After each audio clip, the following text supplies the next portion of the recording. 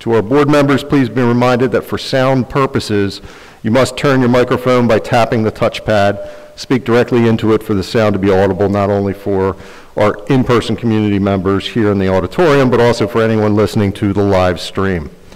After speaking, please also mute your microphone once again by pressing on the touchpad. Mr. McGuinn, would you please take the roll call of the board? Certainly. Dr. Cohen. Present. Mrs. Baker. Present.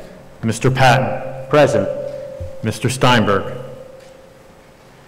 Mr. Berardi. Present. Mr. Geiger. Present. Mr. Kazatsky. Ms. Natter. Present. Mr. Walbransky. Present. There are 7 board members in attendance tonight. Thank you, Mr. McGuinn. I'll take the roll call of the cabinet members and administrators who will be participating in tonight's meeting. Mrs. Gaudo? Present. Mrs. Drennan? Present. Mr. McGuinn? Here. Mr. Giordano? Here. Dr. Hilt? Here. Mr. Miles? Ms. Dilks? Mr. Cole? Mr. Highland? Thank you. So for purposes of public comment and questions this evening, which will take place near the end of this evening's agenda, all public speakers are asked to state their first and last name prior to addressing the board. A 3-minute time period will be allowed for individual comments. Individuals may not yield their time to another speaker. All comments will be directed to the board as a whole or to the presiding officer. No comments or questions shall be directed to individual board members or district administrators. When applicable, responses to questions asked during the public will be answered. All public comments and responses must be in the spirit of civil public discourse. Abusive or profane language will not be tolerated. Please be aware that all comments are being recorded, and the board thanks the public in advance for its cooperation. So to begin this evening, before we get into a couple of presentations that we do have, I certainly want to recognize our LMTSD staff, our teachers. This is Teacher Appreciation Week, and we celebrate Teacher Appreciation Week by recognizing the hard work and contributions our teachers make in the lives of our students. Our teachers' commitment to supporting and developing student success is special. Most importantly, during these unprecedented times, our teachers have quickly adjusted to new ways of teaching and connecting with students. And it's in these challenging times that we continue to recognize and appreciate how our teachers play such a pivotal role in our students' lives. So on behalf of the Lower Moreland Township School District and certainly of the Board of School Directors, I want to thank all Lower Moreland Township School District teachers for your dedication, compassion, and instilling a love of learning in our students. And today we had a few special treats around our buildings for our staff, and I know our PTA groups are also celebrating our teachers throughout this week and providing some things as well. So congratulations to our teachers, and certainly you are very much appreciated, most certainly not only during this week, but all weeks of the school year. Next, just a little bit of update. High school rankings by U.S. News and World Report did come out, I believe it was last Tuesday that they were reported out. The rankings include Lower Moreland High School, 23rd in the state of Pennsylvania, 851st nationally ranked. And I just want to remind our community and our teachers, and it's a very nice thing to certainly celebrate that ranking structure for our school district. I think it really tells the tale of a K through 12 experience here in Lower Moreland Township School District, not just our high school teachers providing that great education, but all of our teachers providing that through the landscape of our students. The breakdown of rankings is really highly dependent upon a lot of AP testing.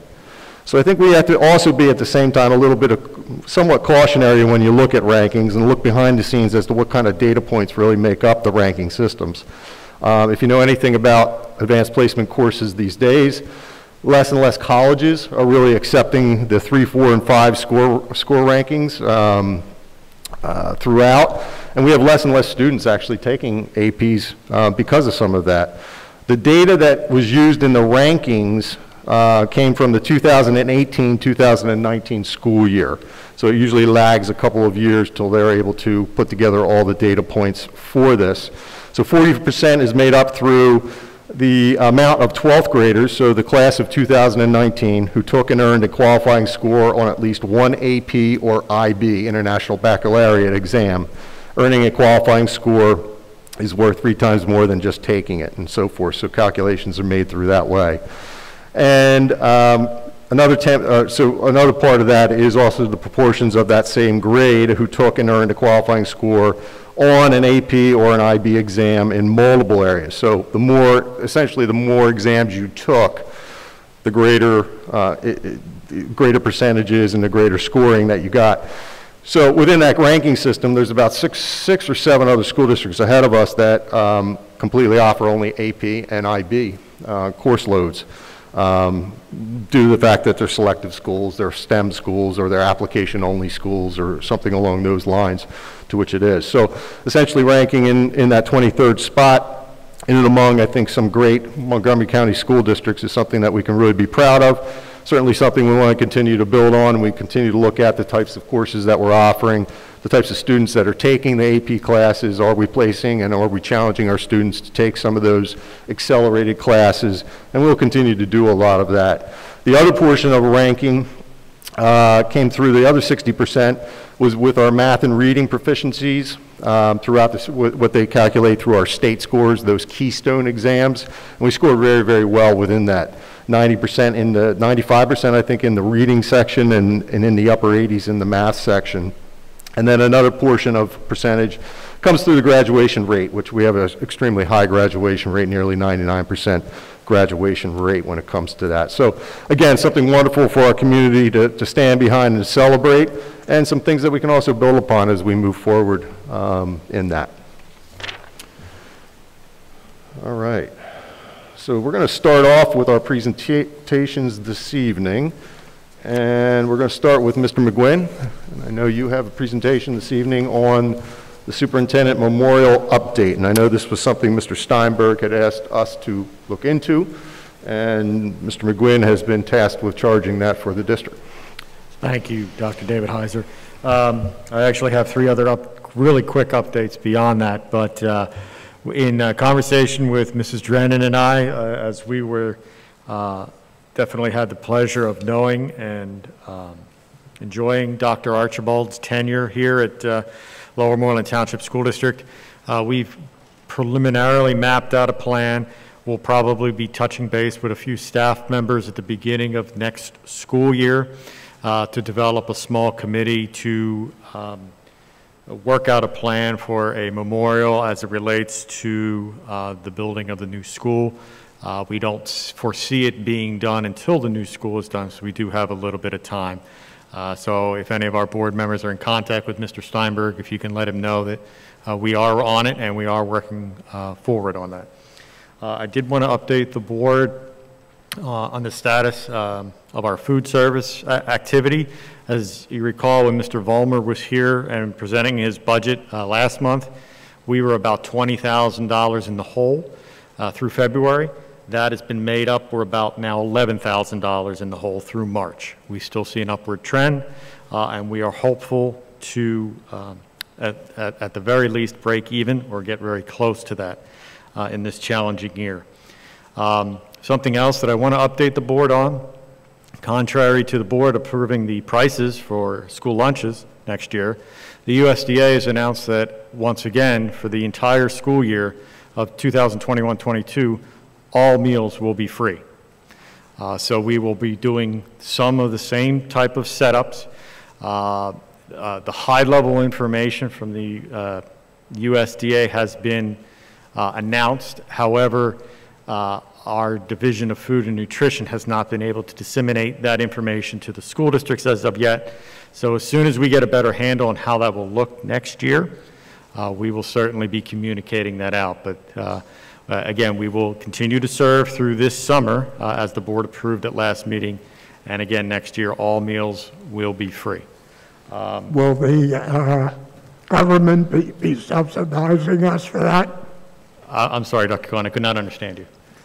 Will the government be subsidizing us for all the lunches? Will the government be subsidizing The government, yes, I'm sorry, Dr. Cohen. Yes, the government reimburses districts a certain amount per meal. So as we spoke of last month, the challenge has been our expenses have been exceeding what we've been receiving from the federal government. We've gotten preliminary word that they are increasing the amount per meal that a district would be reimbursed for. Once again, we do not have any of the specific information. As soon as we get that, we will pass that along.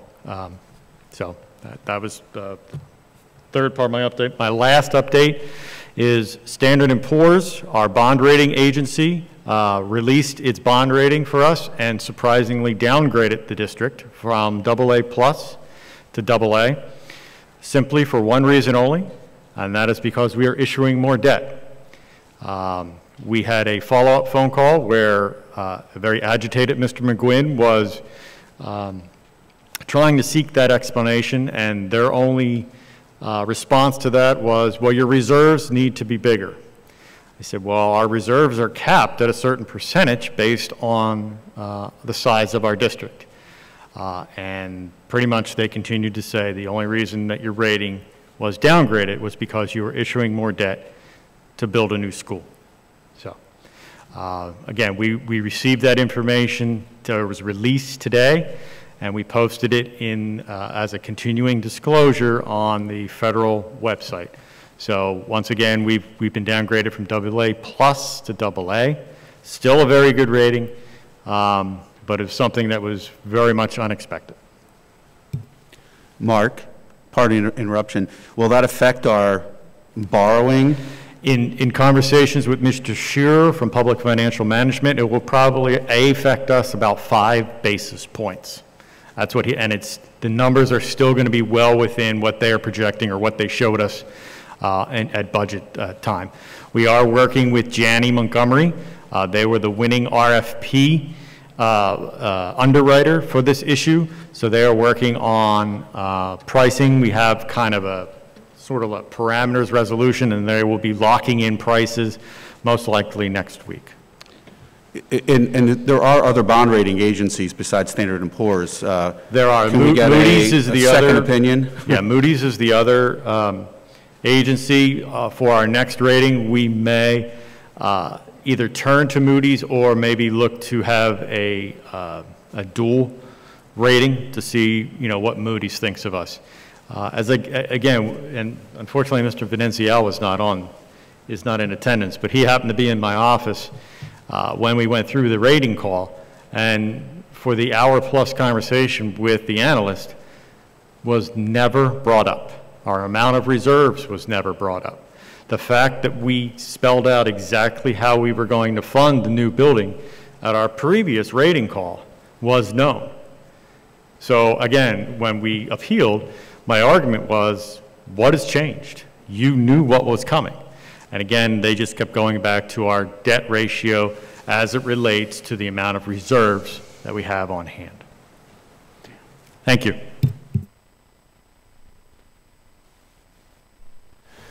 So I'm going to have Dr. Hilt set up our next presentation. In the interim, I just wanted to give the board a COVID-19 update. Again, the county itself is still in the substantial, what they denote as the substantial range. Today's numbers I pulled were an incidence rate of 133 per 100,000 with a 6.9% positivity rate. And that's kind of plateaued there. We've dipped a little below that. There's been a little bit of a rise, but it's been holding in that 6 to 7% positivity rate. So the virus is still out there. Some of the strains that are out there. Again, our hope is that with more vaccines, and it does sound promising to the fact that age 12 and up, possibly within the next week, might be released. And that might be something that we can also include in our clinics moving forward. And we have successfully run one round of the first dose for our 16 and up, and that second dose will be coming on the 15th.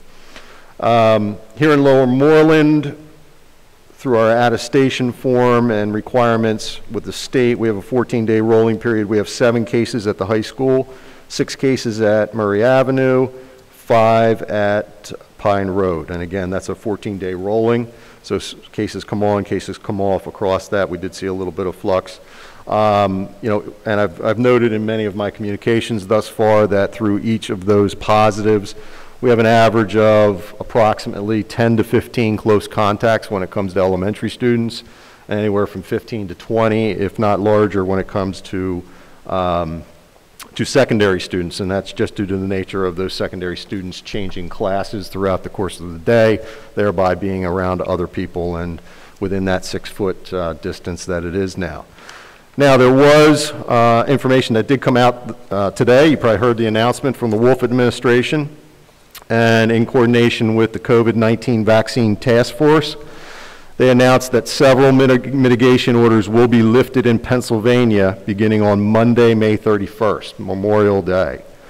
It's important to note that the order requires universal face coverings. The order that requires universal face coverings will not be lifted until 70% of Pennsylvanians age 18 and older are fully vaccinated.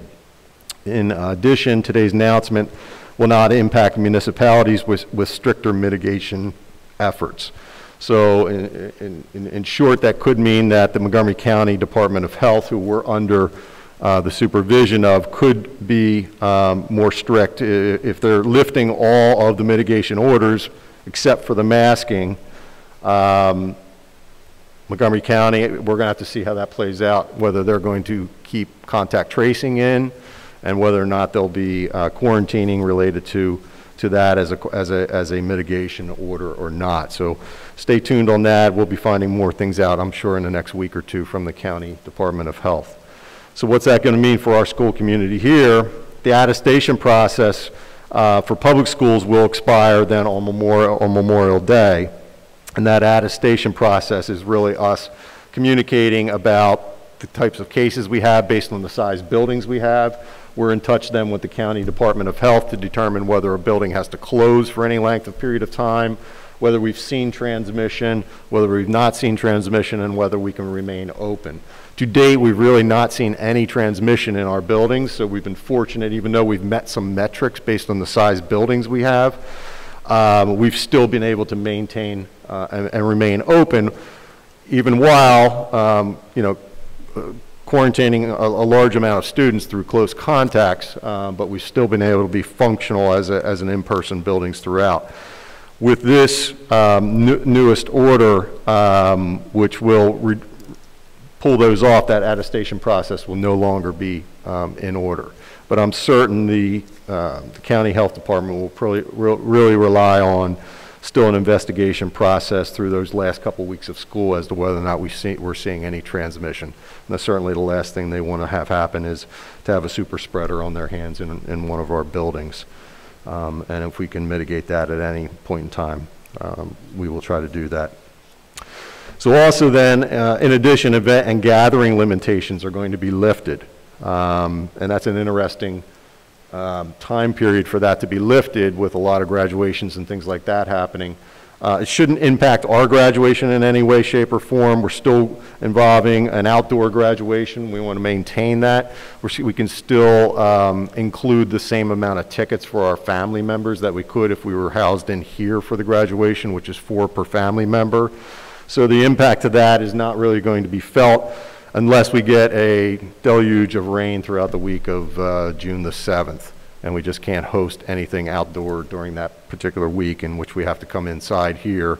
And then we'll have to think of plan B when it comes to how many other guests we might be able to fit in here and fit in here safely during that time period. Okay, so that's the COVID update for Pennsylvania and here in Lower Moreland. Dr. Hill? Okay. So the purpose for our next presentation is to share information related to the Elementary and Secondary School Emergency Relief Fund. Many of you may have heard of this as the ESSER Fund. In 2020, nearly a year ago, and in 2021, Congress passed 3 stimulus bills that provided nearly $190.5 billion to the Elementary and Secondary Emergency Relief Fund, ESSER. States receive funds based on the same proportion that each state receives under the Elementary and Secondary Education Act, the ESSA, Title I. States must distribute at least 90% of funds to local education agencies, LEAs, meaning school districts, based on their proportional share of ESSA Title I funds. States have the option to reserve 10% of the allocation for emergency needs as determined by the state to address issues responding to the COVID-19 pandemic. The Coronavirus Aid, Relief, and Economic Security's CARES Act, passed on March 27, 2020, provided $13.5 billion to the ESSER Fund. The Coronavirus Response and Relief Supplemental Appropriations Act in 2021, passed on December 27, 2020, provided $54.3 billion in supplemental ESSER funding known as the ESSER II Fund. The American Rescue Plan Act, passed on March 11, 2021, provided $122.7 billion in supplemental ESSER funding known as the ESSER III Fund. State education associations are required to reserve their allocations to carry out activities to address learning loss, after-school activities, and summer learning plans. The school districts must reserve at least 20% of the funding they receive to address learning loss. 2/3 of ESSER funds are have been immediately available to states, while the remaining funds will be available after states submit ESSER implementation plans. So again, just to remind our board, Title I allocations provide financial assistance to local school districts for children from low-income families to help ensure that all children meet challenging state academic standards. And that's the formula that's used then to distribute these fundings. So to date, we've had 3 stimulus packages that have provided substantial monies to school districts.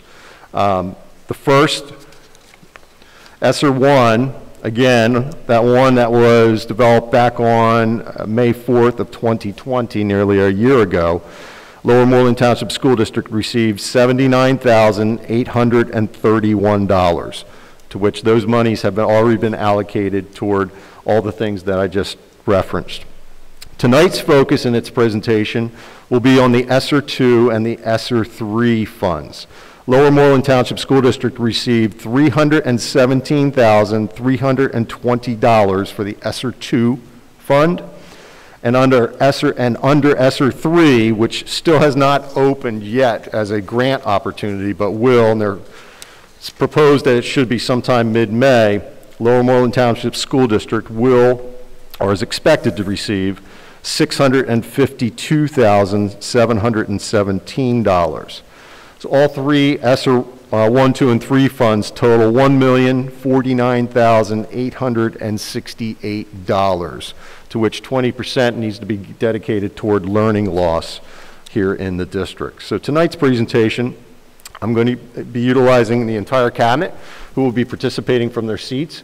The orchestrator to this will be Mrs. Drennan, who's taking the lead as Director of Curriculum and Instruction, to share with you our plan for the spending on the ESSER II and ESSER III funds and some of the requirements that are regulated and needed in the ESSER III funding as it relates to public review of this. Mrs. Drennan? So as Dr. David Heiser stated, the entire cabinet has made contributions to this presentation tonight, and we're going to start with Mr. McGuinn to explain the financial aspects of ESSER II and ESSER III. Thank you, Mrs. Drennan. As everyone has heard Dr. David Heiser say, we are slated and have already received a very good amount of money. However, what is very important to understand, and I'll have a quote on the next page, is this is one-time money. So districts have been, honestly, they've been warned by senators of the Pennsylvania Senate, leaders in the Pennsylvania Senate, not to put recurring expenditures against your federal stimulus dollars. Back in 2008, 2009, with the crash of the market in October of 2008, President Obama enacted AARA funds. And what many districts made the mistake of is utilizing those funds to offset their spending costs in their general budget. We will not be doing that, as we will talk about what has already been spent and our planned expenditures as we move along.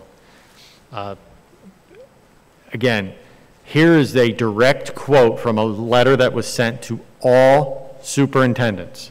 It's a pretty powerful letter. I'm certainly not going to read it verbatim, but as you can see, we have all the state senators who are in charge of the educational funding and the educational committees in Harrisburg warning you. Federal stimulus money should be appropriately be expended for one-time purchases. So really quickly, the unbolded bullet points are grants that we've already received or we've already applied for. The first grant, $38,000 was used to reimburse the district after the end of March of 2020. We had a company come in and disinfect head to toe all 3 of our buildings. We received 75% of those costs back from a FEMA grant, or I'm sorry, a PEMA grant. A PCCD, Pennsylvania Crimes and Commissions Division, gave $207,000. The district used that for one-to-one computing, personal protective equipment, and distance learning setups so that we could effectively get the school year running with our teachers teaching on a dual platform. The first ESSER grant, as Dr. David Heiser mentioned, $79,000, once again went toward reimbursing the district for PPE and more district learning equipment. The county received funds that were distributed through the Montgomery County Intermediate Unit. Our district was allocated a little over $131,000. We offset those costs as part of the first stimulus package. It granted leave for teachers. Teachers were allowed to essentially stay at home and not teach, and the district had to replace those teachers with long-term subs. We did that and offset our costs to the tune of $131,000. The next grant was a mitigation equity grant. This is to be used to make up for learning loss for our special needs students for compensated education. That grant has an expiration date of September 30th, 2021. We are working closely with Mr. Giordano and his folks in the special education department to apply for services that have been missed and are being made up to make sure that our special education youngsters meet his or her IEP. So we will be applying those funds against those grants. The COVID-19 Part 2 grant through the PCCD was again for more personal protective equipment. This was also used, we were reimbursed for extra daytime cleaning services. While students were in the building, we had daytime porters at all 3 of our buildings, and we still do, wiping down high-touch areas to ensure that everything remains disinfected. As I mentioned, the last 2 grants are what we'll be speaking of next. And those are the 2 that we have not applied for, but those are the allocations that have been afforded Lower Moreland Township School District. As Dr. David Heiser said previously, the ESSER funds stand for Elementary and Secondary School Emergency Relief Fund. ESSER 3 is actually named the American Rescue Plan. That is the larger of the 2 grant awards. And because of its size, in particularly, there are a number of requirements, one of them being that our plan for the use of ESSER 3 funds be made public, presented in public, and then on display for 30 days. And it also requires a 20% allocation to learning loss. So I wanted to take a moment just to discuss learning loss versus schooling loss. Learning loss is quickly becoming somewhat of a polarizing phrase. It's being used in a lot of different settings. In school districts where students throughout this period of time did not have access to technology or high quality materials, learning loss is a very real thing. This district put devices in the hands of students right away, turned around in one weekend, tablets in the hands of elementary students, Chromebooks in the hands of elementary students who didn't have it. Our teachers have been engaging with students who are in person or in a virtual setting throughout the closure last year and this entire year. And I think it's important to celebrate the fact that in Lower Moreland Township School District, we've been fortunate that while our students have not physically been in school with us 5 days a week, they have been learning every day. So I think what we might caution ourselves to be mindful about is to celebrate that with our kids and not have them feel like they are entering next year, let's say, behind. There are differences in the learning that occurred this year compared to what may have occurred last year or the year before. But what we've really lost here is schooling, the traditional sense of schooling. And schooling in and of itself, being physically in a building, does not ensure learning, but it does ensure peer-to-peer interactions, socialization, support from interface with teachers. And so as we approach how we're spending our funds, we want to focus on what we can do to recoup the schooling loss, as well as any students who have struggled or perhaps are in danger of falling behind based on the situation that we've been in for the last year and a half. Another way to look at this would be the difference between a growth mindset versus a deficit mindset. We're trying to approach this from a proactive and really supportive standpoint. So we worked as a cabinet team, and we made decisions about the grant allocations based on an academic return on investment protocol. We also interfaced with PDE's resources. They went through and curated a number of resources that districts can use when allocating their funds. And we decided that the priority areas for the district would be students. So funds would be utilized for the support of social and emotional well-being and academic progress. COVID-19, so either reimbursing or allocating funds to the implementation of our health and safety plan, and diversity, equity, and inclusion, and helping us to become a more culturally proficient school community. So these were the priority areas, and the cabinet worked together to determine what priorities in each of the separate categories might exist and how we could allocate funds to reach the greatest number of our students. So the first area that we looked at was curriculum and instruction. And we've acknowledged that we've had an increased number of students this year needing academic support. Students have struggled with work completion, engagement, executive functioning. We have data points at the middle and high school level in particular that show that there are students who in a prior year may have been earning better grades and they're now struggling differently. And we are recommending that we create a position for an intervention specialist who will work with students identified by teachers in the IST team because they're in danger of falling behind. We'll use benchmark assessments and analyze the data in ELA and math specifically to identify any learning loss that does exist. And we'll follow the IST referral process and put supports into place for regular education students who need a boost, who need sort of a case manager to allow them to continue to reacclimate to the school, to schooling essentially, and to continue to thrive. We're asking for 2.5 positions of a teacher on special assignment, which means it will take someone who is our own staff member, who knows our students, and has been a part of our school community, and we'll assign them to be an intervention specialist for 1 year. The funds allocated here will pay for those teachers' salaries because they're the ones doing the work of the intervention specialists, and then we'll hire long-term substitutes to replace them in the classroom for the year. And we hope that this support will provide what students need for a safety net to be able to prevent them from falling behind, but also to close any gaps that might exist when they return to us. Mrs. Drennan, just a point, the number shown is also inclusive of benefits.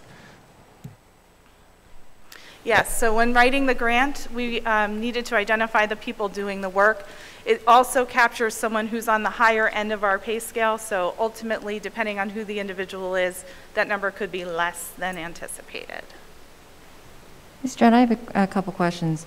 What data are we using now to determine that students have not experienced loss in learning? At the elementary levels, K through 6, grades K through 6, we've used iReady benchmarking, and we compared last year's mid-year benchmark to this year's mid-year benchmark.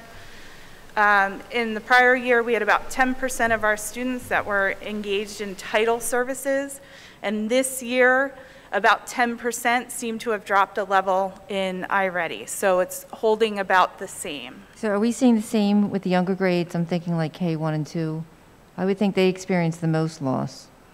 So for K, there's no comparison to last year, and they're determining kind of progress in their daily assignments and in their classwork.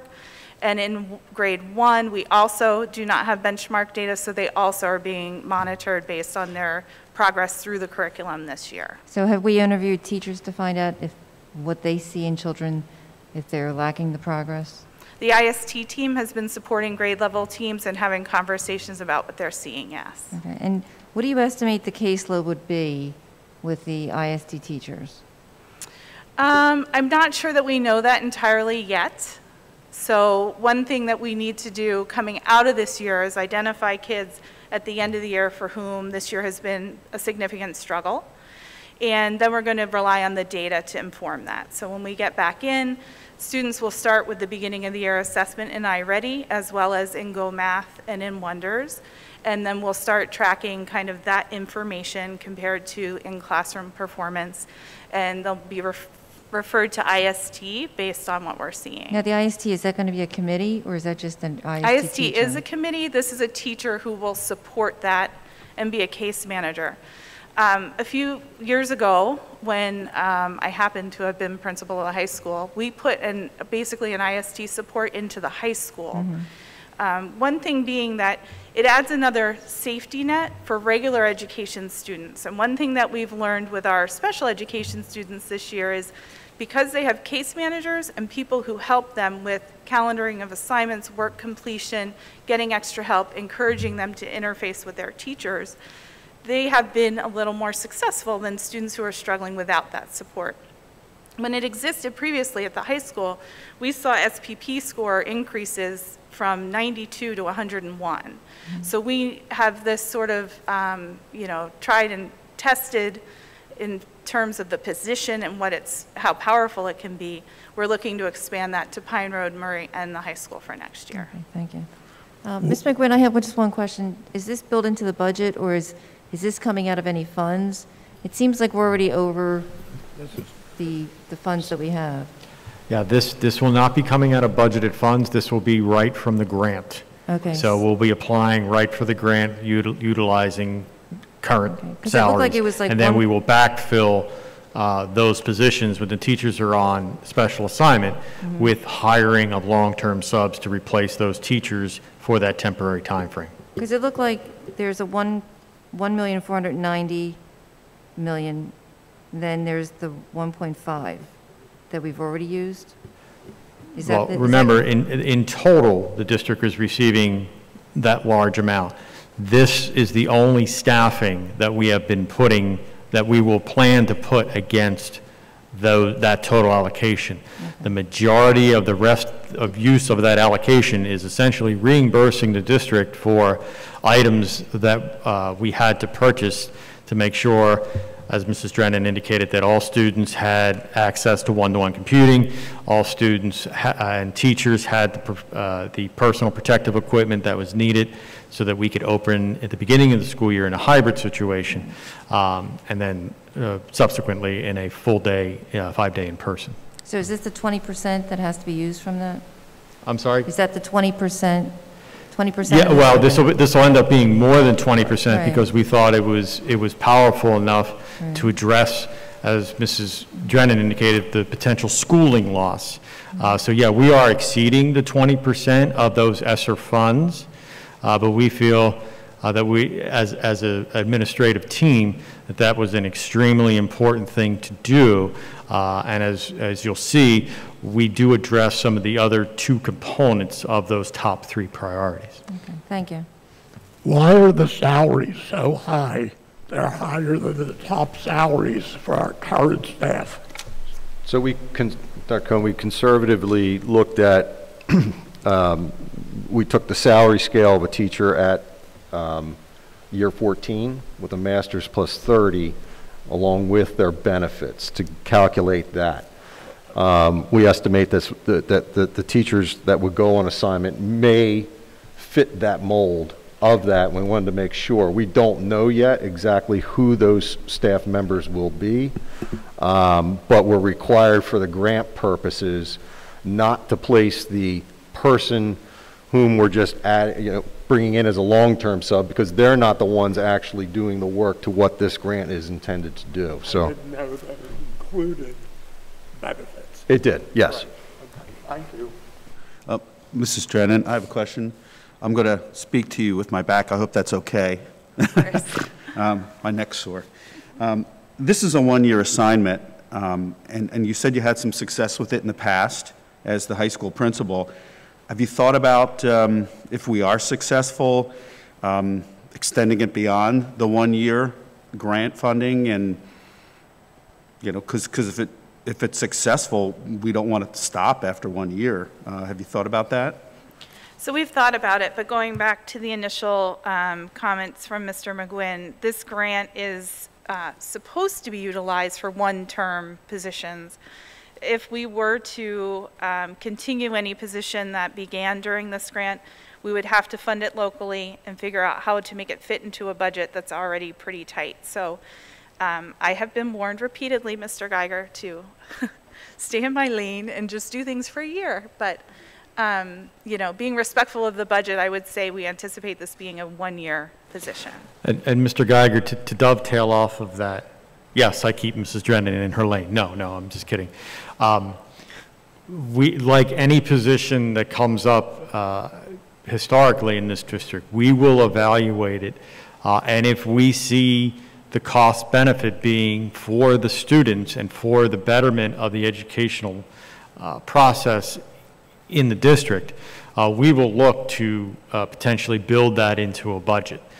So not only are we, looking to have our eyes toward the 21-22 school year with this grant funding, we are certainly looking beyond that. And if it is a successful program, it's something that we would, take into account during the entire budget process. Perhaps even float the idea that, okay, there could be future grant funding, not at the same level, it's pretty high, but maybe they can come back with something in subsequent years much lower, but that could pay for this. If you have a crystal ball, that'd be great. But once again, we are viewing these as one-time funds. To Mr. McGuinn's credit, I would also add that as a business manager, he definitely is supportive of things that are student-focused and beneficial to students, and we're really lucky to have that as a perspective of our business manager. Quick question. The budget that we put away to give to MCIU, isn't part of that for services like ISD? Isn't that something they're supposed to be providing? I apologize, I really can't hear that. The budget that we put away each year for MCIU, for the services that we purchase through them, that we're required to, aren't they supposed to be providing services such as these included in that? Typically, no. Those are real targeted services, mostly towards special education programs and services that are rendered with them. Anything outside of that, we still then pay a separate amount of monies toward that, outside of what that budget is toward that. So the simple answer to that is no. Now, some of that inside of special ed services may get recouped in some particular way, but really not dedicated the way that we're intending this to be. Good thinking, though. The next allocation related to curriculum and instruction is some summer programming for students that will not have a cost associated with it for the families. So one of the things that we wanted to do was re-engage with our students in a supportive fashion and to provide some emotional and mental health engagement. We've seen some decreased engagement with students. We know that students through the course of the year have shown signs of emotional and mental health distress. Some have shown academic struggles. There has been a lack of social opportunities and sort of this idea of not being schooled for the past year. We want to have opportunities that are low stress and supportive where students can come together either to explore something fun or to help close any gaps that exist at this point. So we're looking to create some summer opportunities to help students with the transition back to the school year. And we've identified some summer enrichment classes that range from art to readers theater at the elementary level to kind of experience to help them gear up for the next grade level. What previously was our Title I and Title III camp, we've renamed Pine Road Wind Camp. We will offer summer school, which Lower Moreland traditionally does not do, but for students at the high school level who are seeking to recover their credit for any high school courses that they are not successful in passing, we will offer that opportunity. The rates associated for teachers and assistants are listed there, as well as the need for supplies. We estimate that this will cost about $22,000 under the grant. The next targeted area is that of diversity, equity, and inclusion, and Mrs. Galdo will speak on these priorities. Okay, thank you, Mrs. Drennan. So under the category of diversity, equity, and inclusion, we want to increase the capacity of our professional staff to engage in thoughtful instruction and conversation related to topics of diversity and inclusion, and increase opportunities for the involvement of all stakeholders. In April, we had our first meeting of the Diversity, Equity, and Inclusion Council, and we started on the multi-year journey that is part of that. And as we progress along that journey, we'll need to engage experts in the field to develop professional learning opportunities for our staff and members of the administration and for all our stakeholders. So we have some of the costs up there. So again, we're going to have to partner with some consultants to develop these learning opportunities and hold what we're thinking focus groups and listening sessions for our community. We're going to continue our membership in the Delaware Valley Consortium for Excellence and Equity. There's a cost associated with the Montgomery County Cultural Proficiency and Equity Student Ambassador Program that several of our high school students are a part of. As I also said there, we're going to have a professional development on cultural competency and courageous conversations. And there's a fee associated with some of the diversity job fairs that we participate in for hiring purposes. Quick question about that. The DEI program that we've been talking about was a 3 to 5 year estimated process. And where they're saying all these funds are a one-time only deal. So this would be just to kind of set things up and get them started, I'm assuming, and then after that it would come out of our district budget then for the remainder of the process? That's correct, okay. Yes. We've talked to Mr. McGuinn about that, and that's something that's going to need in future years to come out of our general fund. So we will be budgeting appropriately then for the needs as we make our way through in years to come. But we wanted to dedicate for this first year, and certainly under this grant opportunity, the ability to utilize some of this funding toward that directly. Yeah. Another goal that we have related to our district's diversity will focus on the engagement of English learners and non-English speaking households. We have 938 students in the district whose family identified a different language other than English that's spoken in the home. When we reflect on this past year, it's easy to get caught up in all the things that were difficult and all the things that perhaps didn't go the way we had wanted. One area that I think we appreciate as a school district and as a staff and a school community is the level of support and engagement that our parents and our students' guardians have become involved in students' learning, interactions with teachers, support of teachers, interaction in feedback to our schools. And if we can do one thing right moving forward, it would be to do everything that we can to continue to engage families in a similar manner. One thing that research shows is that a supportive home relationship with a school is definitely beneficial to the outcome, the learning outcomes and success of students. So one thing that we want to do is continue to increase the fluidity of communication and make information more readily accessible for students whose parents' first language is not English. And we discovered that there is an application out there called Talking Points, which allows for two-way multilingual communication, and it can occur through typed messages as well as closed captioning on video messages that can be shared with families. So this is a really interesting and exciting opportunity for teachers in the district because the account is linked to a student, which means that all teachers can communicate with the families. And how it works is via the internet, the teacher would type in an email. It would go out in English. The Talking Points app then knows what language the family will receive it in. Then the family receives it and they type their response in their home language and it comes back to the teacher again in English. Talking Points is a nonprofit organization.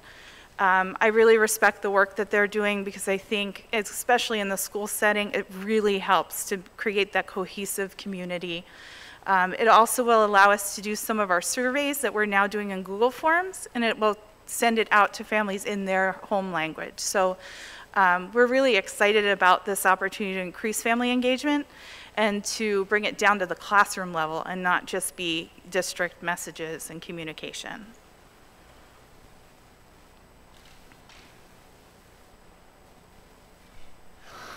Will it be able to handle all of the languages that we have? We have a pretty broad list of languages. Will it encompass almost 40 languages? Talking Points supports 110 languages. All right, perfect. So, Thank you. so far, I have not found one that would not be supported. But we'll see. For the professional development, will that be across all 3 schools and will it be required? For which professional development? For DEI? Yes. Yeah. It would be across all 3 schools and would be a part of a professional learning day that all teachers are required to attend. Part of the action plan that we anticipate putting together is going to involve that, most especially with Barbara Moore Williams and cultural proficiency. So it's a train-to-train model to which we expect to bring administration and teacher leaders starting in September in for a year-long training of cultural proficiency and our delivery systems and identifying that throughout the classrooms, with then those teacher leaders taking back to their grade levels, taking back to their departments, and that train-to-trainer type of thing across then 3 years of us delivering that, rather than trying to host 200 large sessions with folks in an auditorium somehow. We believe this will be a model that will capture that and be able to be very, very inclusive with those. So we anticipate 1 year of training with the initial group and then 2 more years within our schools with the teachers themselves, and then expanding that into our student bases as well. So again, this will be we expect the DEI component to be instituted inside of what we do with a strategic plan as it comes to teaching and learning forever. So this is just our initial steps into that foray.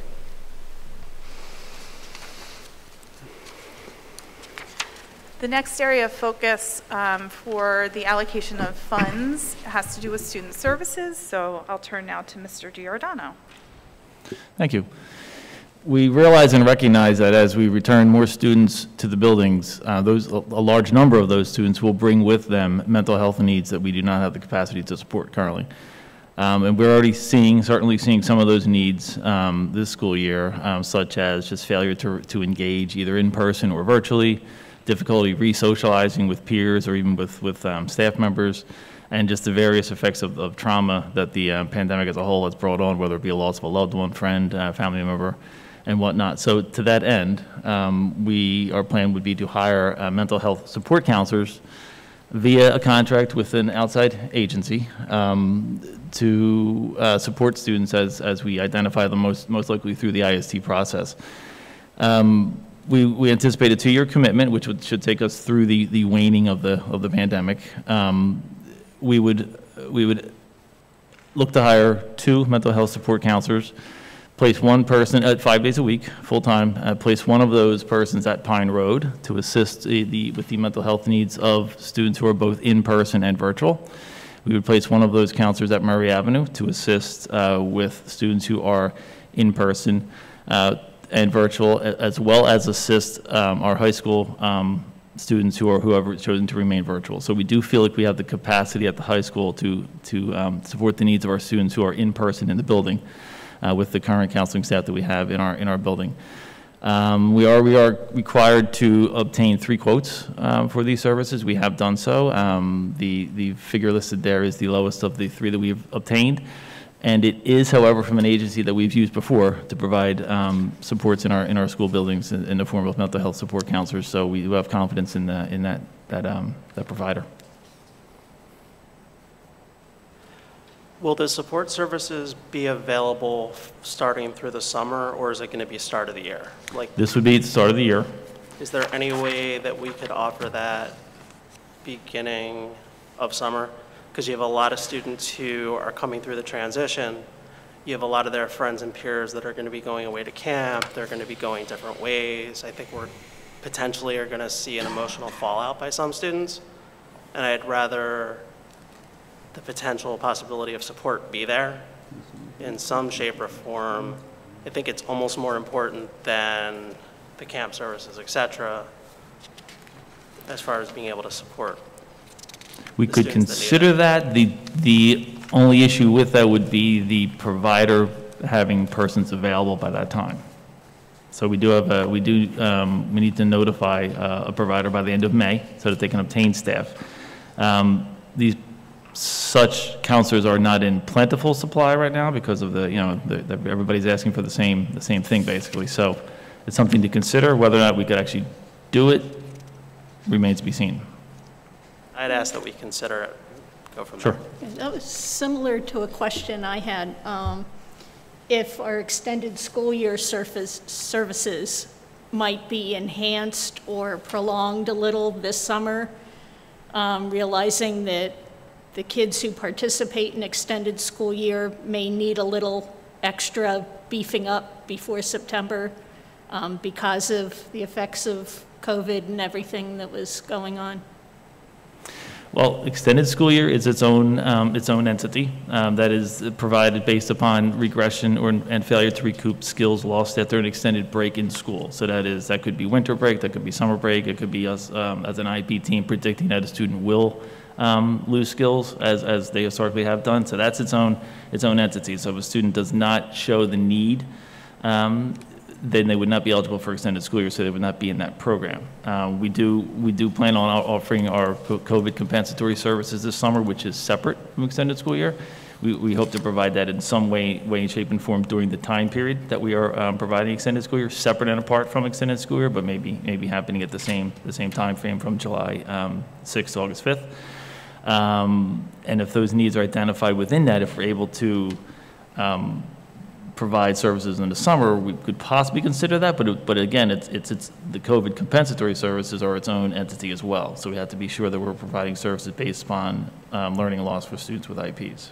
Okay, so the same student may then participate in both extended school year and the other summer programs going on? Possibly, related. Yes. Okay, thanks. A little bit dependent upon schedules and how those are going to operate. And we're highly dependent upon staff as well. Exactly. So some of that is working around scheduling with staff to be able to offer those. So, yeah. I have one question. Am I correct that as a 2-year commitment that half of this expenditure would be a budget item? Both years are allocated to the grant. Okay. So thank you. so the grant itself, Ooh, that was not me. sorry. Shocking. The grant itself spans a number of years, and so we had the option of 1-year allocations, 2-year allocations, or even 3, correct, Mr. McGuinn? The actual grant periods for all ESSER 1, 2, and 3 have a start date that goes back all the way to March of 2020. ESSER 2 goes till September of 2023. ESSER 3 actually goes to September of 2024. So they're multi-year grants, again, where we see the need for most of our expenditures, as you can see laid out, in the first year to try to catch up, for lack of a better term. And this service is just one last bit on this. This would be for students with and without IEP. So this is for general education and special education. This is for all students. Mr. Giordano, quick question. I noticed on tonight's agenda, next in personnel, there's more school psychologists, behavioral specialists than I'm used to seeing. Is that part of the 2 counselors, one at Mary, one at Pine Road? Is this? No, they're not. not. This would be in addition to the ones on tonight's agenda? Yeah, these are annual re-up, what we call Right. annual Okay. re-ups of their contracts. Okay. So it's not inclusive of Okay. them. They are what we've had for years. Okay. And Yeah, this all right. is just the traditional re-up period of Okay. time for those annual contracts. Just a question on, one at Mary, one at Pine Road. If some more support services are needed for students at the high school, would we allocate some counselors' time to high school students as well? Oh, this could be flexible, yes. This is a general parameters in which we would like to work. We're dealing with a little bit of an unknown. We do expect, an exponential increase in what we're seeing now as far as mental health needs of students. Kind of waiting for the other shoe to drop, so to speak. So if the need doesn't present itself as extremely as we think it would be at Pine, for instance, we may shift that person's supports to the high school or any other school, Murray Avenue as well. We also believe we have the internal capacity to support students through our community counselor at the high school already. So this would be, Pine Road doesn't currently have a community counselor, and Murray Avenue has a part-time community counselor. So that's the other aspect here. All right, the next area of focus for grant funds is related to technology. I think all of us appreciate technology differently right now than we did perhaps 2 years ago at this time. Lower Moreland's ability to turn technology around and get it in the hands of students, and Dr. Hilt's foresight in being able to put orders in for things in a timely fashion left us not waiting for, items. There were some districts that were waiting months to get things in the hands of students, and we were really fortunate in all of this. We also learned some lessons about our families and their needs. So Dr. Hilt's going to speak a little bit about grant funds allocated to technology. Thank you, Mrs. Drennan. Good evening, everyone. As the stakeholders met and discussed some of the challenges related to technology, as Mrs. Drennan spoke to, we are very fortunate that with our replacement and refresh cycle, we have some new and some not quite new but reliable devices. This summer, in relation to our refresh cycle, we will replace our oldest devices in all 3 buildings. So our oldest devices will go from 5 years to 2 years. And as I present each month, the repair numbers, most of the repairs are at Murray Avenue, and that is due to the age of the devices and not necessarily the care that the students have been taking. So all of those devices will be replaced this summer, and so that led the conversation to ensuring the continuity of learning with enrichment, remediation, and access at home. And what we found in the past year is families have needed internet access. So whether it's inside or outside of a pandemic, we know that learning continues after the school hours. So we want to make sure that students have access to high-speed internet at home, and our recommendation is to provide options for families who are in need.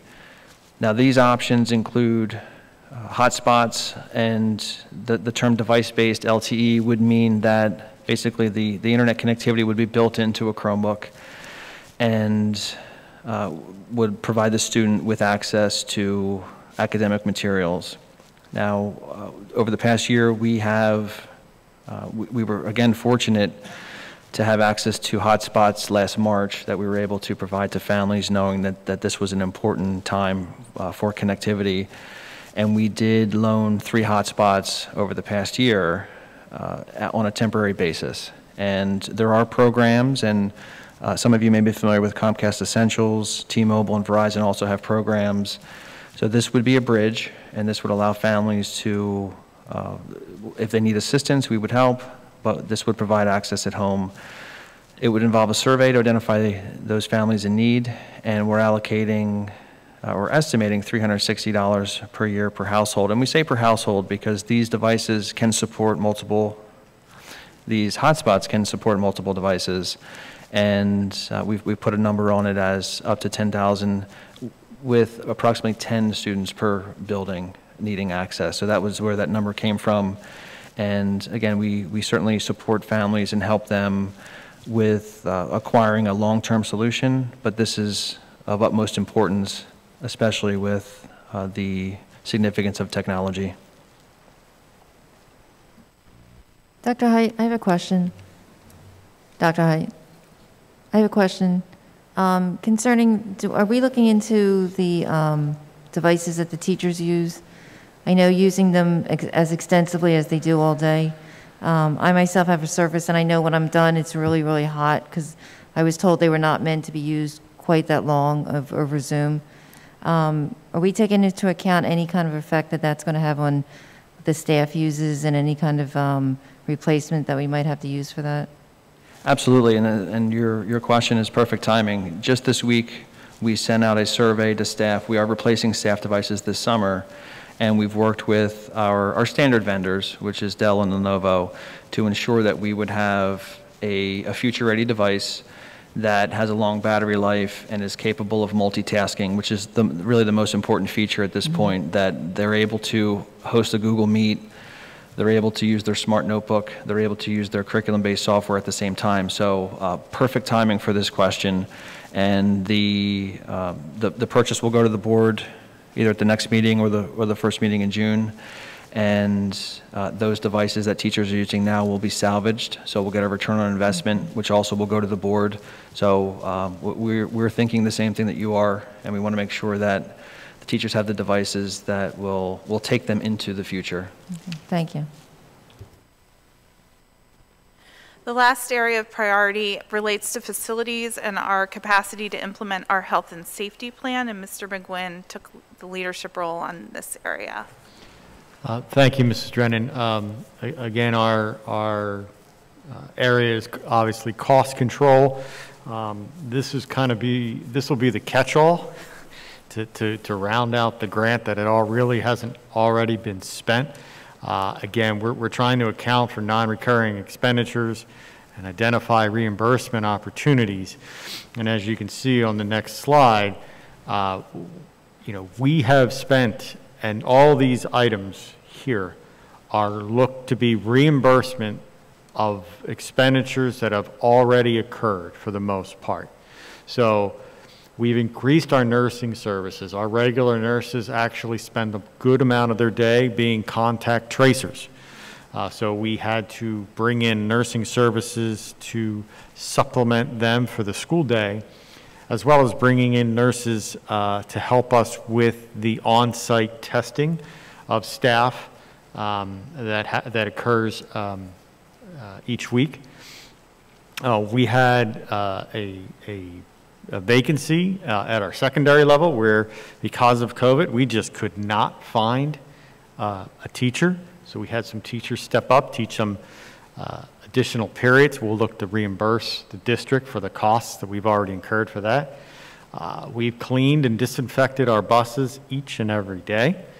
We'll look to reimburse for that. And again, we applied for some of our costs of daytime porters. In fact, through January of 2021, we're reimbursed through another grant.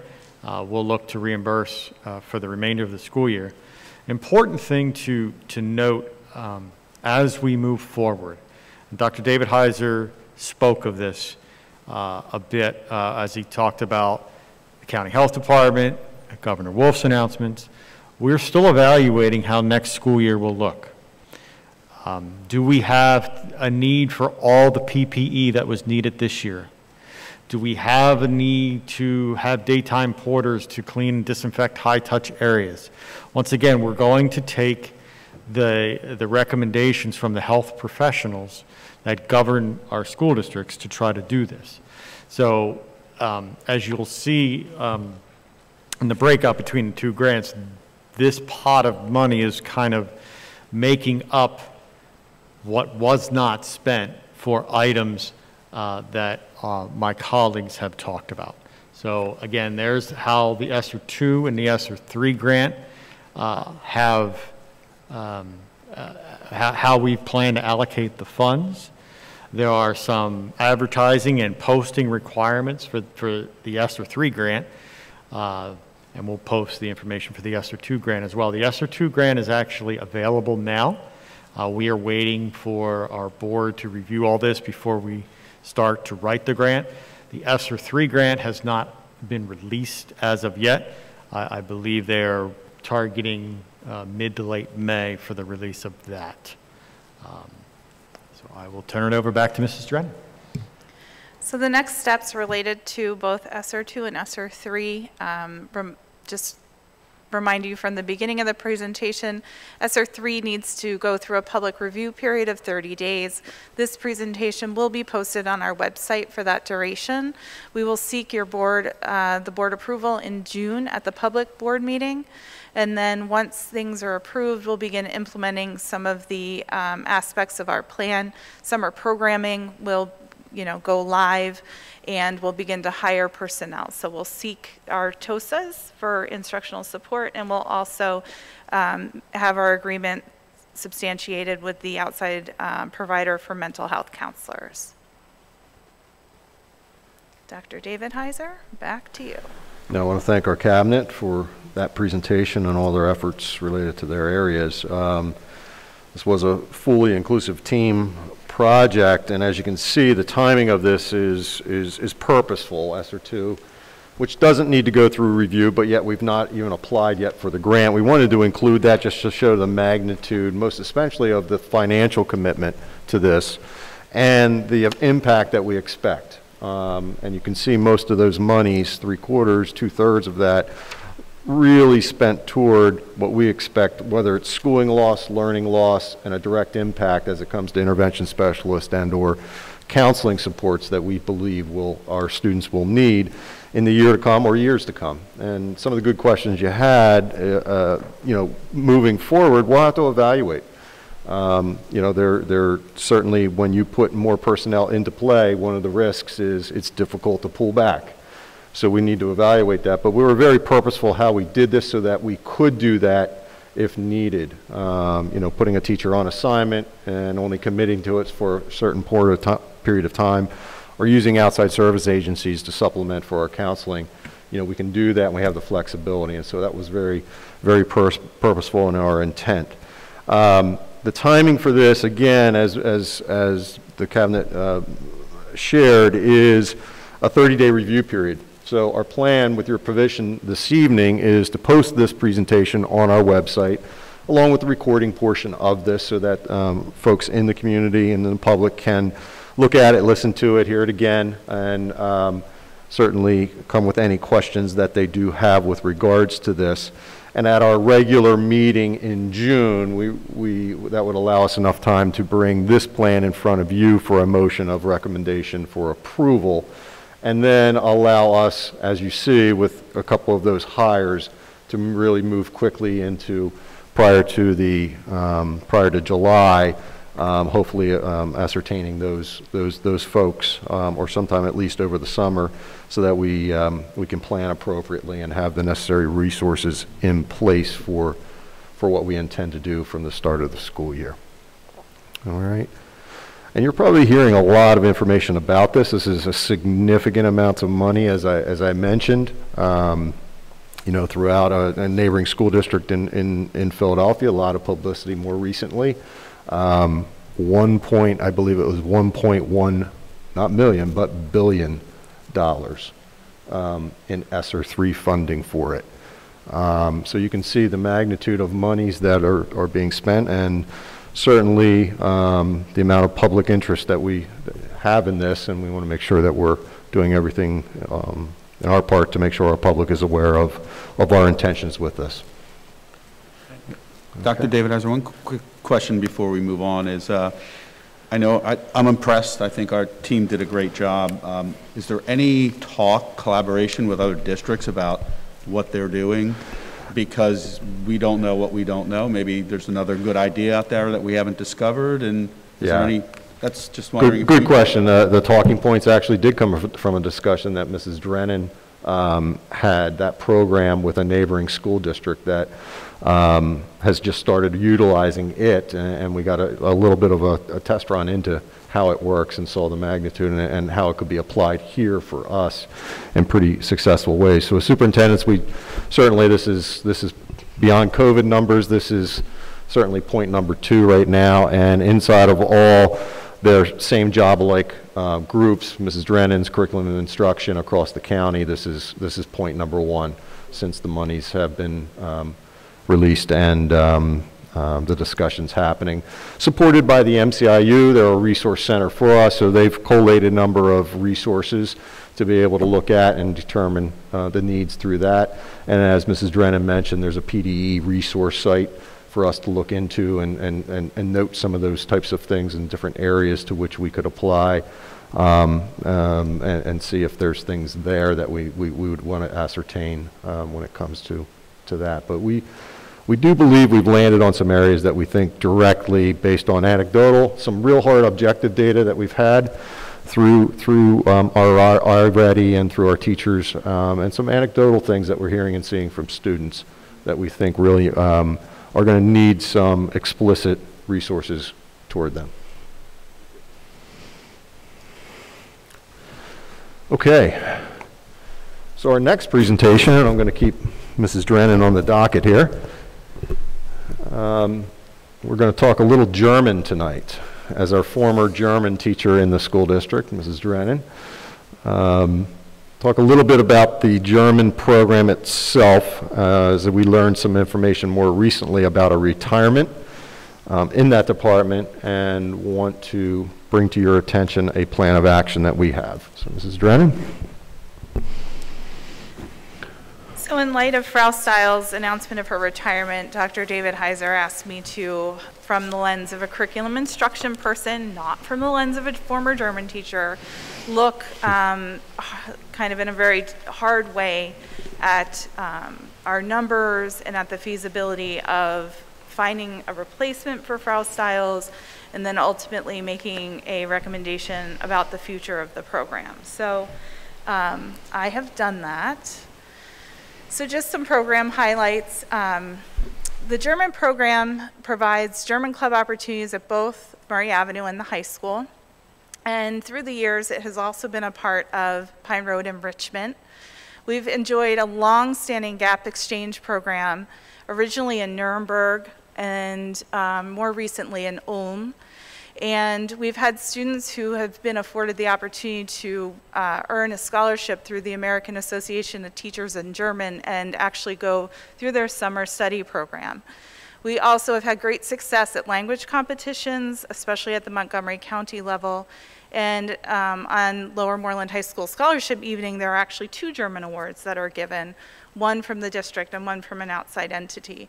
So German has served a large number of kids well for a good number of years. And if we look at historical enrollment from 2011 until now, you will see that the numbers for enrollment are not huge, right? So we're a small school district. We offer 3 choices of language. Statistically, there will be a 3rd language with smaller enrollment than the other 2 programs, regardless of what that language is. So for us, historically, German has been the smallest of the 3. And we had sort of a nice boost in 2018, but typically our total enrollment from grades 7 through 12 tends to linger somewhere in the 40, the number of 40. And the anticipated enrollment for next year at this juncture looks to be fairly low. So we have not yet enrolled or had students entering 7th grade make a language decision. Based only on enrollment for grades 8 through 12 for next year, there are 24 students who are seeking to continue to study German in Lower Moreland. So if we were to hit, a large class size, we would be back into the 40s if 7th grade were a large group. But right now, based on the course request numbers, we are only at 24 students. So that leads us to the next question about should we continue to offer German and staff a full-time employee for what could be only 24 students. And every time we do world language curriculum renewal, the question of continuing German has come up. It came up when I was the teacher, it's come up since Frau Stiles has been the teacher, and based on its size, it always comes into question. Typically, through the surveys that are done, the community is supportive of maintaining German. The kids want to continue to see German, but now we're at a kind of programmatic turning point because we have a teacher who's retiring, and the question of sustaining a full-time employee for a small number of students is a different conversation than it has been previously. Through some research as to whether or not it would be feasible to staff the program again, Mrs. Gaudo discovered that there are only 14 teachers with German certification in the REAP program.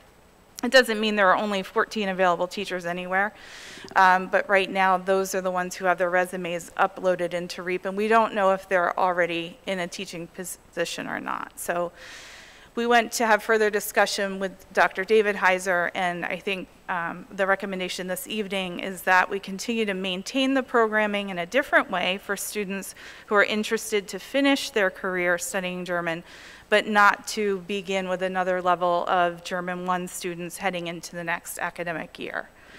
So for students who were anticipating taking German next year and in the years beyond, we will provide some program maintenance, and what that will mean is we are able to secure online opportunities for levels 2 through 5 through MVP, which is Montgomery County Virtual Program, and we've had a relationship with them before in the past. So we'll enroll any students who wish to take German in that program. The one sticking point is it's very difficult to find AP German in an online format, so we're still looking. I've begun conversation with local districts to see if our students could take German through their programming. We have 2 schools who are right now investigating whether that would be a possibility. I'm also in communication with local colleges to see if it could be a dual enrollment opportunity. And the last thing that we could do really would be sort of an independent study related to AP German. So students who want AP German would have the opportunity to do that. We just don't have it defined yet what that will look like. The other thing that we can do is offer the option beginning for next school year for any student who was anticipating taking German and now has decided that perhaps going a different course would be better for them. Maybe an online option is not something they desire. So we will be able to offer French 1 and Spanish 1 to students both at Murray Avenue and the high school for next year. So if anybody wishes to change their language going forward, that's something that we can absolutely sustain. So next steps. Next year actually is year 1 of curriculum renewal for world language, and so we will go through the needs assessment. The big question becomes, do we replace German and have 3 languages moving forward, or do we recognize based on our size that having 3 languages may be more than we can sustain, and that 2 allows our students to have more balance in terms of programming. So we will go through the needs assessment and investigate those questions the way we typically do in a year 1. For the next school year, however, we will reassign that FTE, the full-time employee, to a different area temporarily, knowing that if we were to determine that it's appropriate for us to have a 3rd language available, that we would recapture that position and support that language. And back to Dr. David Heiser. So any questions from the board with regards to this recommendation from administration? It's never easy when you say, and certainly with a long-standing program, to say that might, you know, we're closing that program, certainly phasing that program out over time. That's never an easy thing. We think it's the right time based on the fact that we have a retirement in there. Our numbers right now are fairly low. It might be an opportunity for us to reallocate that FTE for a year and utilize it in a very significant way, while the committee next year takes a look at what sorts of things do we want to do as it relates to any other language programs, or like Mrs. Drennan said, are we maybe of the size where only 2 languages really should be supported moving forward here inside the district. So glad to take any questions. Why do you think there was such a big drop-off this year? It looked like it was holding pretty steady for a long time. Why do you think the big drop-off in German? Well, again, it does not include, we didn't register 7th graders yet. So, you know, I would expect those numbers, they could go up into the 30s possibly with registrants. But before we did that registration with our 7th graders, we wanted to present this to you first. And not go through that registration and then present something like this to you. And then we had just one full-time employee teaching all the levels of German in both schools? That's what we currently have now. Right, that's what we yes. currently have. Okay. I can't wait. I've been waiting to do this, Mrs. Drennan. Ich bin ein Berliner, Mrs. Drennan. I was a German student here at Lower Moreland, and Frau Bumbacke and Herr Hausmann would be very proud of me at this point. What year do we start World Languages? It's in Murray Avenue. What grade? Starting that in the 7th grade level. I mean, could an option be to keep the 2 languages but then start earlier? Because I've always heard that, you know, brain development students can pick up languages earlier, so let's... Mrs. Drennan, do you want to talk a little bit about that with exploratory and any other experiences? Sure. That question, Mr. Geiger, comes up each time we renew World Language, and the question of FLES, which is the elementary language program, does often get raised. What we have done, I think, you know, in honor of the budget in particularly, but also in regards to staffing and scheduling, what we've chosen to do is provide enrichment courses at Pine Road, after school enrichment in language, if that's something that a family desires. But based on our staffing resources, we have not brought, you know, we've chosen to not bring FLES down to the elementary level. And then in 6th grade, there have been times throughout history, like historically, that we have offered exploratory language, but again, the staffing becomes a real challenge. So you have teachers who already teach 6 sections, and then, you know, adding 6th grade then creates a need for more staffing, and just kind of navigating that. We do allow students in 6th grade to have an exploratory cultural experience prior to selecting, but we did do away with sort of that rotation through the 3 languages before making a decision that used to be here historically, yeah.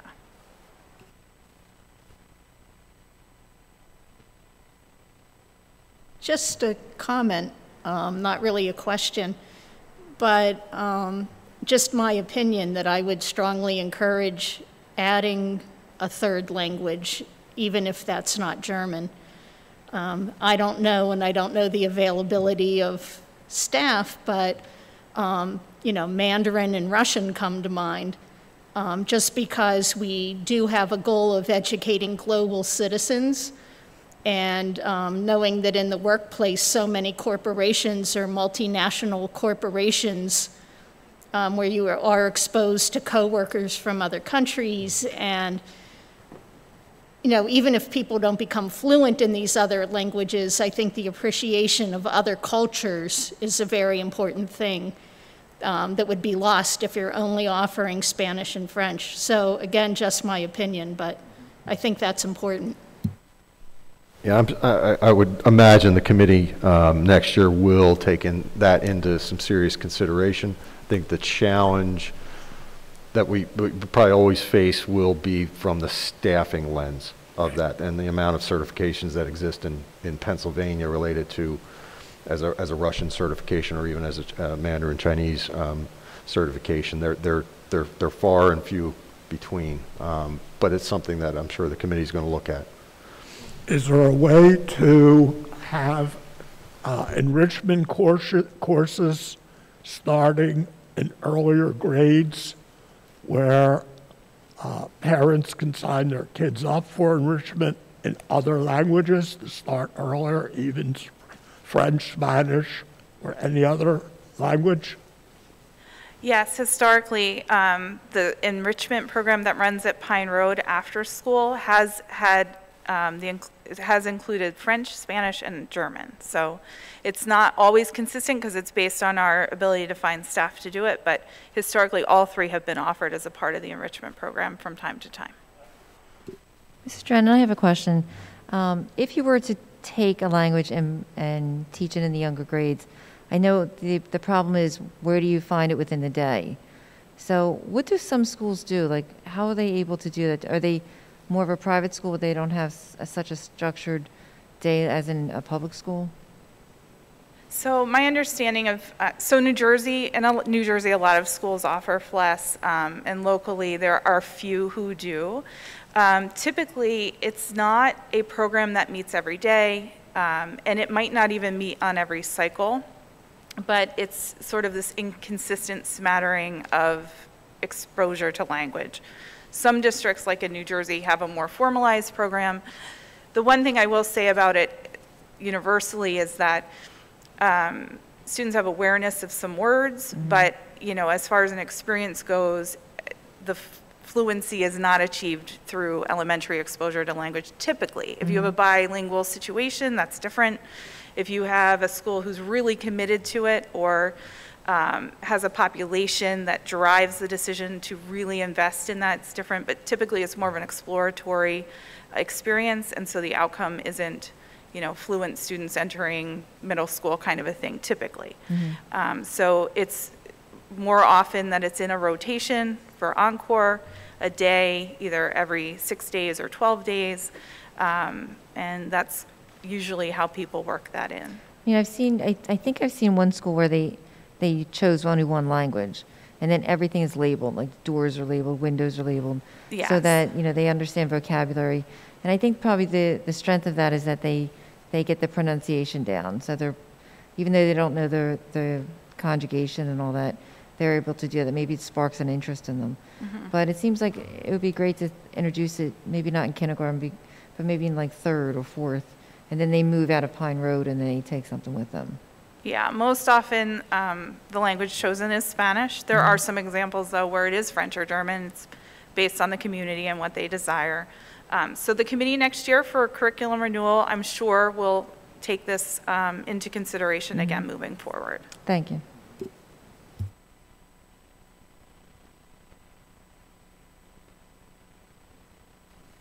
Okay, no other questions. We're going to keep Mrs. Drennan going here. How's the arm? You good? Yeah, I think I need a yoga session or something right now. All right, one more. So we've asked Mrs. Drennan just to talk, and we're a little bit about next year academic year planning when it comes to instructional planning, and we'll all a little bit incorporate some of our thoughts into this. But Mrs. Drennan, do you want to just kick that off for us, please? Sure. And again, board, you have this in your folder. So regarding 2021 to 2022, I think probably in a lot of ways the unknowns are outweighing the knowns at this point, especially, for example, the announcement that was made today about changes to, orders from the governor. So a lot of what we are talking about is proactive. You've seen the administration's capacity to pivot and change plans based on current information. So everything that we're talking about is really focused on restoring a sense of normalcy to the best of our ability. And so while we don't know a lot of things, we know that that's desirable. So what's ahead next year? There's a lot that we'll learn in the course of the next few months. However, our goal is to get back to a learning environment that feels more quote-unquote normal. I do air quotes on normal because we have also in this time learned a lot about what we can do better, and we've learned a lot about our students and our families, and so the structure of the school year next year will look more normal. Hopefully we'll be able to enhance our practices and not give up some of the things that we've learned this year that have been beneficial.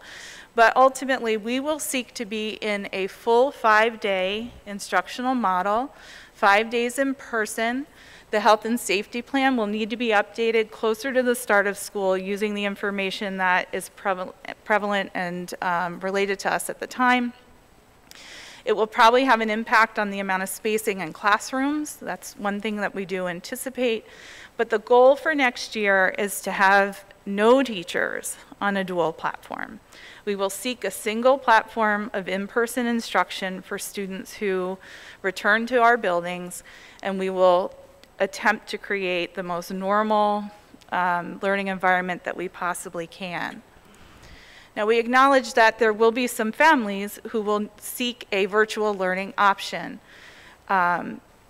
We are committed to attempting to fill those positions for a virtual setting at the elementary level with our own staff. So based on the number of families that seek a virtual learning option, we'll peel off teachers. They may have multi-grade level responsibilities. We'll do the best we can based on numbers, but we will attempt to use our own staff for that. At the secondary level, however, due to the intricacies of scheduling, due to the availability of staff, the different choices that students make when selecting their courses, we are recommending that we go with a third-party vendor. And with that comes a more asynchronous environment than what the dual platform allowed for this year. The students who select the virtual learning option will need to be fairly independent because it is an asynchronous situation and setup. And it won't be the Lower Moreland curriculum, but it will be as close to the Lower Moreland curriculum as possible. So when you contract with a third-party vendor, you are able to look at units and topics of study. Everything's aligned to the PA standards, but it won't necessarily be the Lower Moreland curriculum. So students who are in the virtual learning option may be at a little different place than students who are actually in the classroom with us 5 days a week. All those credits will be transferable. They will come in and be on the transcript like Lower Moreland credits. None of that will be impacted, but it won't be Lower Moreland teachers facilitating the secondary virtual academy. It seems like that possibly could create a problem in that for secondary and even high school, where more kids would pull out of Lower Moreland and go to a virtual school instead, where we would then lose any funding for that student? Well, I don't know that they would have to seek a different opportunity because we are providing that virtual experience by way of us contracting with another party. So in the year, I believe that that was probably more apt to happen in years that we didn't provide a virtual option and a family wanted that. But as far as, kind of the experience goes, we'll seek a provider that will give them a really good opportunity and access to good programming. So they wouldn't necessarily have to go seek a cyber school because we'll provide our own option for that. Mrs. Drennan, we have students going to college, and the colleges recognize Lower Moreland education. This is going to be a third-party vendor with a curriculum that mirrors ours but isn't ours. So are these students going to be not in the decile ranking that we have, or because they're taking a different curriculum? So the curriculum is aligned to PA standards just the way ours does. The pacing may be different. We do have the capacity to look at the units of study and help them to be aligned with us as best as possible. But if a student chooses virtual or they choose us, their transcript will still have like chemistry in, 11th grade and the grade will come in as is, then they will receive Lower Moreland credit for that. So I don't think there'll be a disparity from a college standpoint, no. There are a number of, I would just wanted to say, there are a number of school districts in Montgomery County who actually went this route this year. So they didn't wait until next year. We opted for dual platform. It was a challenging experience, I think, both for our kids and our educators. And the practicality of recreating that next year is just not ideal. Ms. Dren, how are we going to, I guess, monitor these students? Because I think that was the issue this year, that children weren't being monitored. They would turn screens off. It seems that we're spending a lot of money in counseling because of the isolation that children experience, but then we're going to allow them an opportunity for that. So I would think it would have to come with a great amount of parental oversight with that as well. But how are we going to monitor that they are finishing projects and they are keeping up with everything? Each of the programs that we've looked into provides progress reports on a weekly basis. One of the kind of roles of the mental health counselors that we're bringing in will also be to help to monitor the virtual students. So we've already talked about the need to provide some counseling support for students who opt to be online. And also the weekly progress reports coming in will allow us to understand their progress, make connections with students who aren't progressing and aren't engaging. And do we have any kind of estimate how many children would be opting for this version? No, I don't know that we do. I mean, clearly we have our numbers now. With vaccinations increasing, there may be some families who are comfortable coming back to us. Our hope is to have our kids back and have them with us and, have that Lower Moreland experience that we all value. Thank you.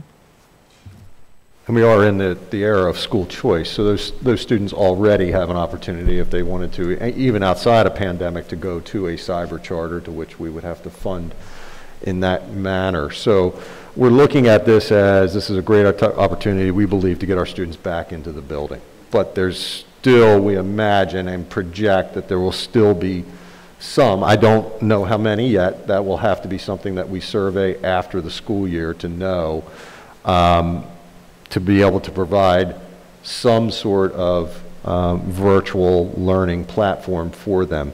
The sustainability of a dual platform system that we went through this year is not sustainable. We did the best, our teachers did a wonderful job, but it's just not sustainable. Even with a great many of students back in the classroom, invariably if you have a few students that are still all virtual, there's still a delivery system issue of how do you deliver to both in two different locations, and invariably you're probably having computers up and mostly virtually delivering to an audience that may not be in there because that's the only way to connect with them. So it's difficult to balance that, and we learned that this year, and it's just a really phenomenal job what our teachers did to sustain it through the balance of where we are now.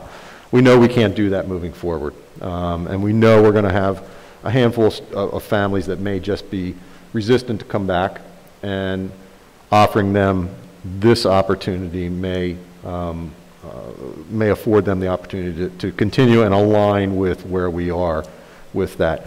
Mrs. Drennan, do you want to just talk about the length of period of time to which we would expect a student on this that would, between elementary and secondary? Sure. So pragmatically, so one thing that we offered this year was a number of opportunities for people to make a different selection based on student need and different things. And I think moving forward, pragmatically, every time we had a shift this year, it really was very impactful and it was difficult to sustain. So going into next year, after the busing slide, I'll go into kind of the next steps and the progression for us as a district, but we will ask people to make a year commitment. I think once schedules are set, especially at the secondary level, any shift to that could be actually harder probably to navigate than you might even imagine. So we would be asking for a year-long commitment. The next area we wanted... I'm sorry, I had a couple questions. So this year, for the students who opted to be virtual, were they still able to come to school to participate in person for extracurriculars and the music program and Yes, they whatever? were. They were. Okay, Correct. so would that continue if they're, That would, If they did it under the other guise of law, and with homebound students, that is the same way. And in fact, any charter school student that in district to which their charter may not provide that same sort of opportunity, that's afforded to them as well. So yes, that would be something that's afforded to anybody that would choose, if the board so chooses to move in this direction, have the opportunity to come back and participate in band and choir and theater and athletics and so forth. okay, and then my other question is if the high school students are doing virtual through this third party, would they still be included in our statewide testing? Yes, we would actually have to bring them back into the building. As it is now, at least this year, all of our virtual students, and it's happening right now at Murray Avenue, have to come back into the building. So yes, we would have to. That might be interesting to see. Yeah. Okay. Yeah, and again, the alignment to their courses is intentional. It's aligned to the standards. The scope and sequence may be a little bit different, out of balance to what we are and how we are. However, the intention of theirs is to have what they need by that test time, and most of what they're being tested on. But yes, we would be responsible to still test those students. I think it's important to note that virtual students are still our students. They're still Lower Moreland students. They're just being taught by a third party. Similarly, the way we contract out for school psychologists or for counselors or something like that, we're hiring a different entity to then actually go through and teach those students. But those students are still all ours and part of our program and still a very, very valued part of our community. One piece to this that I'll just add, and there's one caveat to this that, again, we don't know what the health guidance is going to be, and health and safety guidance moving into next school year is yet. So one thing that's impacting us right now is that close contact rule. It's when a positive arrives and the close contact to that. So we don't know that aspect to what's going to happen, but I would imagine we're still going to see positive COVID cases arrive in our buildings next year, right? It's similar to the way the flu will be and has been. So with that, we will still need to maintain a camera in each of our rooms like we do now in the event a positive arrives. And I would imagine that positive would probably, if it's identified, would have to quarantine if the health department does require that. So that would be the one time to which a teacher then would have to flip that camera on in order for us to be able to educate that child during that quarantine period. We don't know about close contacts, if that, there is some talk of test to stay programs, or if close contact tracing is even going to continue or not, we don't know. But we will need to maintain some flexibility with that in our rooms, but we don't anticipate that to be on a real large scale. Certainly with dwindling numbers, more vaccines, lessening rates, we hope that doesn't rise. But this virus, there's seasonality to the virus. There's already talk of late fall and winter and resurgence and things of that nature, so we just don't know. We need a little bit of flexibility to be able to manage that, and we will continue that. And fortunately, we have that capability already. We've done it this year, and it's worked to the best of our ability. Sorry, Mrs. Dren. That's okay. The next area we wanted to address was busing. One thing I will say is we anticipate increased ridership, so people should just be aware that we anticipate at least it's going back to 2 to a seat and having buses be more crowded and full than they currently are. So next steps. Families will receive a survey in June. And that survey will say that people are making a binding decision. And we've said that all along, and there have always, in each case, there have been a few cases where people ask for different consideration. I think it's important that anybody who is hearing this presentation begins to think about what is the best scenario for your family and begins to think about that now, because when we hit June in planning for next year, Because we're using a third party at the secondary level, we're going to need to craft contracts. We're going to have to make scheduling decisions. And when it comes to K through 6, we're then going to have to decide what teachers of ours will become the virtual teachers. And so all of this is integral work, and it's work that will take some time to do and do well. So when the family surveys go out in late June, we really are asking for a full year commitment to your choice of learning location, knowing that you're either virtual or back with us. As I said before, we really are hoping that most students are able and willing to come back to us. I think we do our best work with our kids and our community when it's all together. However, for families who desire a different option, we will have one available to them, and we will support them. Those students are still our students. They're still Lower Moreland students. And then in August, we will come back to you with an improved or changed health and safety plan. We'll come back to you and explain how things are going to work. And we'll also be able to update you on the schedule and how the virtual versus in-person panned out and things like that. Mrs. Drennan, one question. Would we plan any, before the decision has to be made in July, would we plan any open houses at the schools for the students who have been virtual and don't participate in any extracurricular activities, so they're not in the building at all? Would we, just to entice them, hey, it's safe, come on back, we want you back? Yeah, it's a good idea. We could look at doing that. Yeah. I don't know that we would do, I think we would wait until the end of the school year. Yeah. And, you know, we could do some scheduled tours through a week or so after school is out and allow them opportunity. I know we did some of that again when we came back 5-day, and some of the students that had been virtual for nearly 3/4 of the year, right, and gave them an opportunity to just walk through and so forth. So yes, we could certainly do that.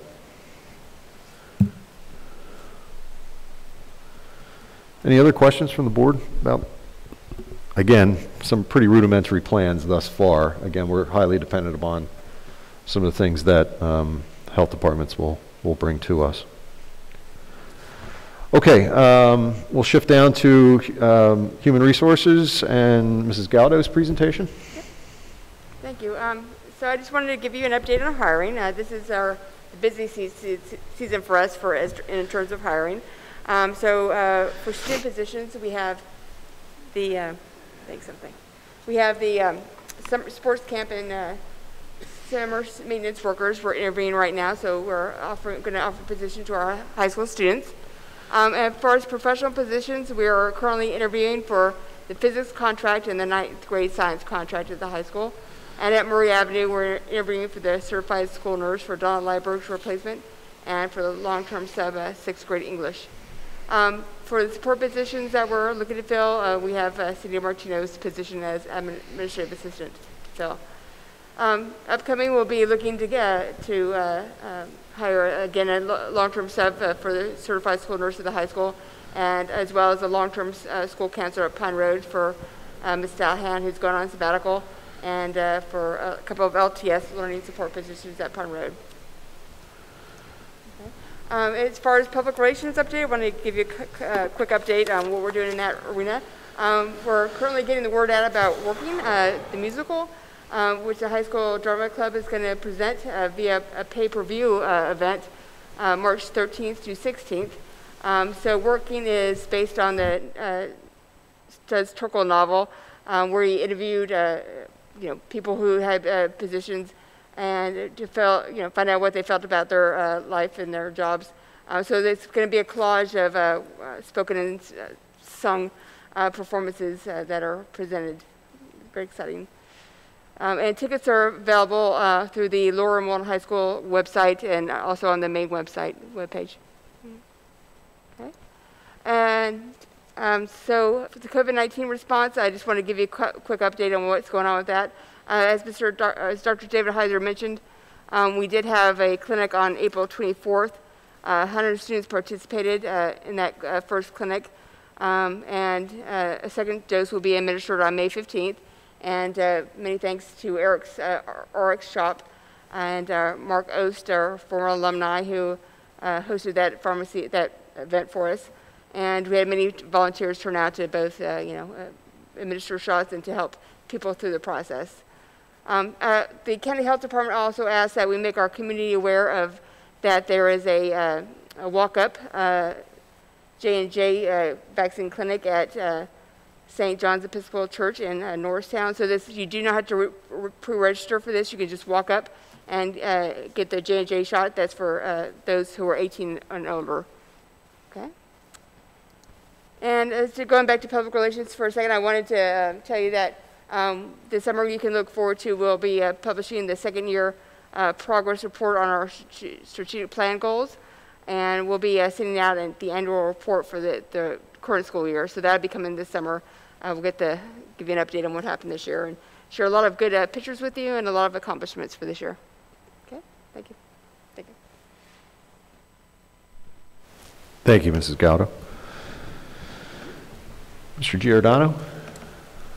Yes, I mentioned at a previous board meeting that our extended school year program this year will run from July 6th through August 5th. It is, I just wanted to provide an update on that program. It is in person this year at all 3 buildings. We have a total of 79 students, which is pretty typical for our summer program. Typically all students do not show up since extended school year is not mandatory. We get somewhere in the 60s every year.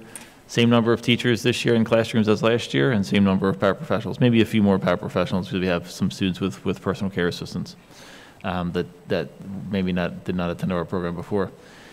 And our PASA testing is currently underway. PASA is the Pennsylvania Alternative System of Assessment, which is an alternative to the PSSA assessments for our complex needs learners. 16 total students being assessed this year, and the window has been extended as it has been for PSSA, but we should be done by the end of May.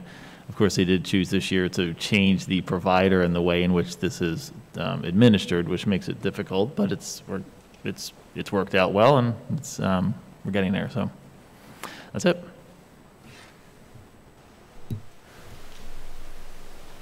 Okay, thank you, Mr. Giordano. Dr. Hilt?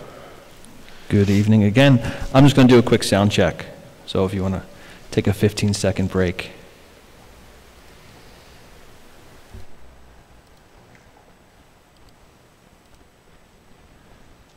A battle between 2 very sneaky competitors. The first one is the Fox. Okay, and if anyone at home isn't able to hear, I'll just edit in the audio, but it should come through for people in the audience here and also at home. All right. As typical for my monthly updates, I wanted to call attention to our tech tips for students and families. I want to thank those students and families who have contributed their tech tips. And I also wanted to highlight some of the assessments, data collection, and data analysis that happens in the district. As has been mentioned a few times this evening and by Mr. Giordano just a few moments ago, we have quite a few assessments and data collection tools that we use in the district. And this is not an this isn't an all-encompassing list. These are things that my team and I wanted to highlight, but this is certainly not all of the assessments and data collection tools that we're using. So you can see access for English learners. That's our English language proficiency assessment. The COGAT is the cognitive abilities test. As we've mentioned, PSSA and PASA, Keystone exams, advanced placement tests, GMAT and grade. These are all assessments and data collection tools that involve technology. And this is the first year that we have done many of these online exclusively. And thus far, things have been going very well, and I'll mention some kudos in just a moment related to the testing. But this also calls attention to the fact that we certainly rely on technology, but to have technology in the hands of every student allows us to collect data and deploy assessments like we've done without distributing, collecting, cleaning, distributing, collecting, because we're able to provide testing and data collection on student devices. As I mentioned, and those of you who viewed last month's have been waiting for a month for the videos that I promised. So I've highlighted this over and over again simply because there is technology consumption, which would be viewing videos, viewing content, and then there's also creation, which I've really been focusing on, and the creativity and just the phenomenal job that students have been doing. You can see there's a dip in May because we're only 5 days into it, and I'll share the live data on another occasion, but as you can see, students and teachers, staff and students have been creating thousands and thousands of videos, and I wanted to highlight 2 of them this evening. The first is, and this is from Chris Warren, Get to Support Teacher at Pine Road, and I'll read the information about it. These are a few examples of the animal showdown shows that 4th and 5th graders created after researching 2 animals and creating storyboards to plan and organize their show. They are shared with K and 1st grade, so they can use them to watch during breaks and snacks and use them for their comparison and contrast activities. So these are much longer than we have time for this evening. So I'll show you about 2 minutes from each. You'll get the idea, and hopefully you'll enjoy this. So the first one is Michael K., 4th grader, and it's fox versus garter snake. A battle between 2 very sneaky competitors. The first one is the fox. But without 2 competitors, there will not be a challenge. The fox has met his match.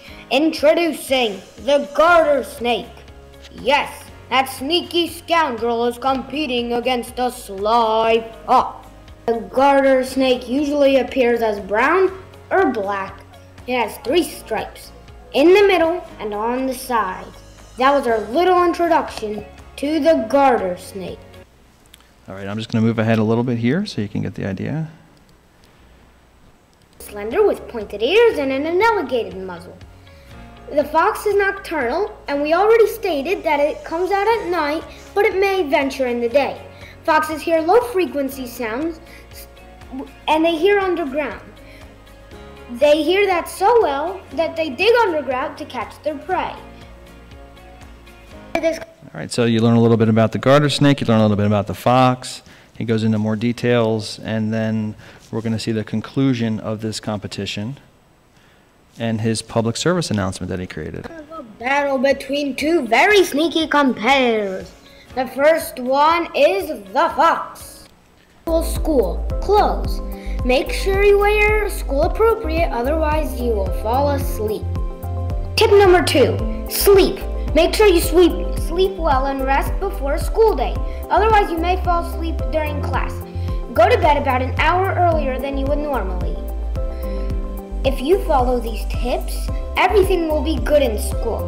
Now, we're going to go back to our animal showdown. Time to announce the winner. There can only be one winner, and that winner is, drumroll please, the garter snake. Dun dun dun! The garter snake is small and sneaky, unlike the sly fox. Sorry, Mr. Fox. Looks like you're not as sly as you used to be. So you can see there's certainly a lot of creativity that went into this, and the public service announcement, certainly adds some variety to it. The second video clip is Josiah, a 5th grader, and this is cheetah versus velociraptor. So 2 very good choices. So we're going to watch a few seconds of this as well. Find out who will win next on Animal Showdown.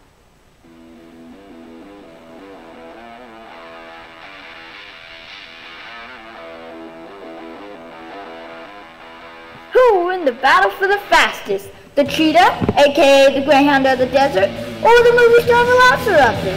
I don't know, but I want to find out. First off, let's look at the cheetah.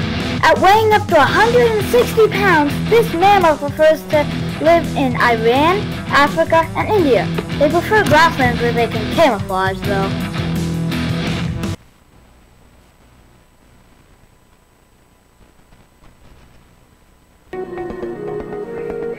You've met our first competitor, the cheetah. Now let's meet the Velociraptor.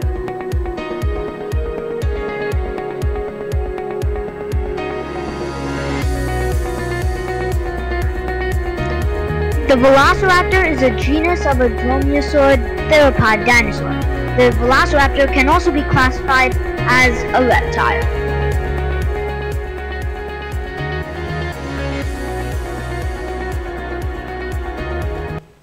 Now, that may not be enough information to make this decision, but we're going to get some audience participation before I reveal the exciting conclusion of cheetah versus velociraptor. So, show of hands if you believe that the cheetah, again, based on the information that you've gotten, will be the victor. Okay, how about the velociraptor?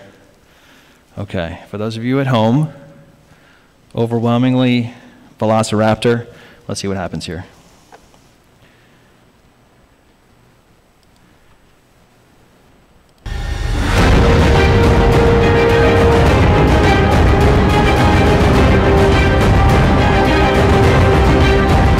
And the winner is the cheetah! In the 100-meter race, the cheetah outran the velociraptor, meaning the cheetah wins the battle for the fastest! So again, a wonderful example of the work that's being done at Pine Road, very creative, and those of you who chose cheetah, next well done. Animal show. In honor of today, which I had to be reminded earlier, I changed this from May kudos to May the 4th be with you kudos for the Star Wars fans in the crowd. And a few. Mr. Cole, Ms. McMullen, Ms. Dilks, and Mr. Boudreau. Those are Pine and Murray Avenue administrators for the coordination, the work that you've done preparing staff and students for the PSSAs. The tech department played a very small role in that, and certainly your coordination and communication has really helped make this a smooth testing period. And Pine Road and Murray Avenue teachers and staff, instructional coaches, and technology team for the same reasons. It's a large undertaking to have hundreds of students per day taking an assessment. The coordination and preparation that goes into that is certainly appreciated. And if you've noticed, hopefully you have, an improvement in the sound. I'd like to thank Mr. Haldeman, Lower Moreland High School, for his assistance, not only with the board meetings setups, but also his work with the students, the tech crew, and the staff to ensure the performances and events look and sound great. So thank you to those staff members for your continued contributions to the district.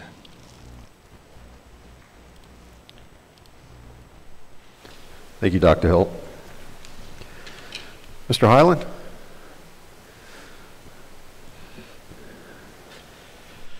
All right, that's going to be a tough act to follow with those videos. But here tonight to just give you a little bit of an update on our spring sports season. At the high school, we will be concluding in the next 2 weeks. Our coaches, athletes, parents continue to be very flexible with all the changes within the scheduling that are occurring throughout the year. The school nurses continue to do a great job working with the county to help determine if we need to pause a program or if we're able to continue moving forward. For some updates on our teams, our boys tennis team won the SOL Freedom Division Championship this spring. First round of districts will be this Thursday with the finals hopefully here on Monday the 10th. I would also like to congratulate Sam Yoon and Mark Bartoszewski, who won the doubles championship this past Friday. They actually defeated 2 other students from Lower Moreland, Kevin Wang and Mahir Ram. And Mark and Sam will represent Lower Moreland in the District 1 doubles tournament in 2 weeks.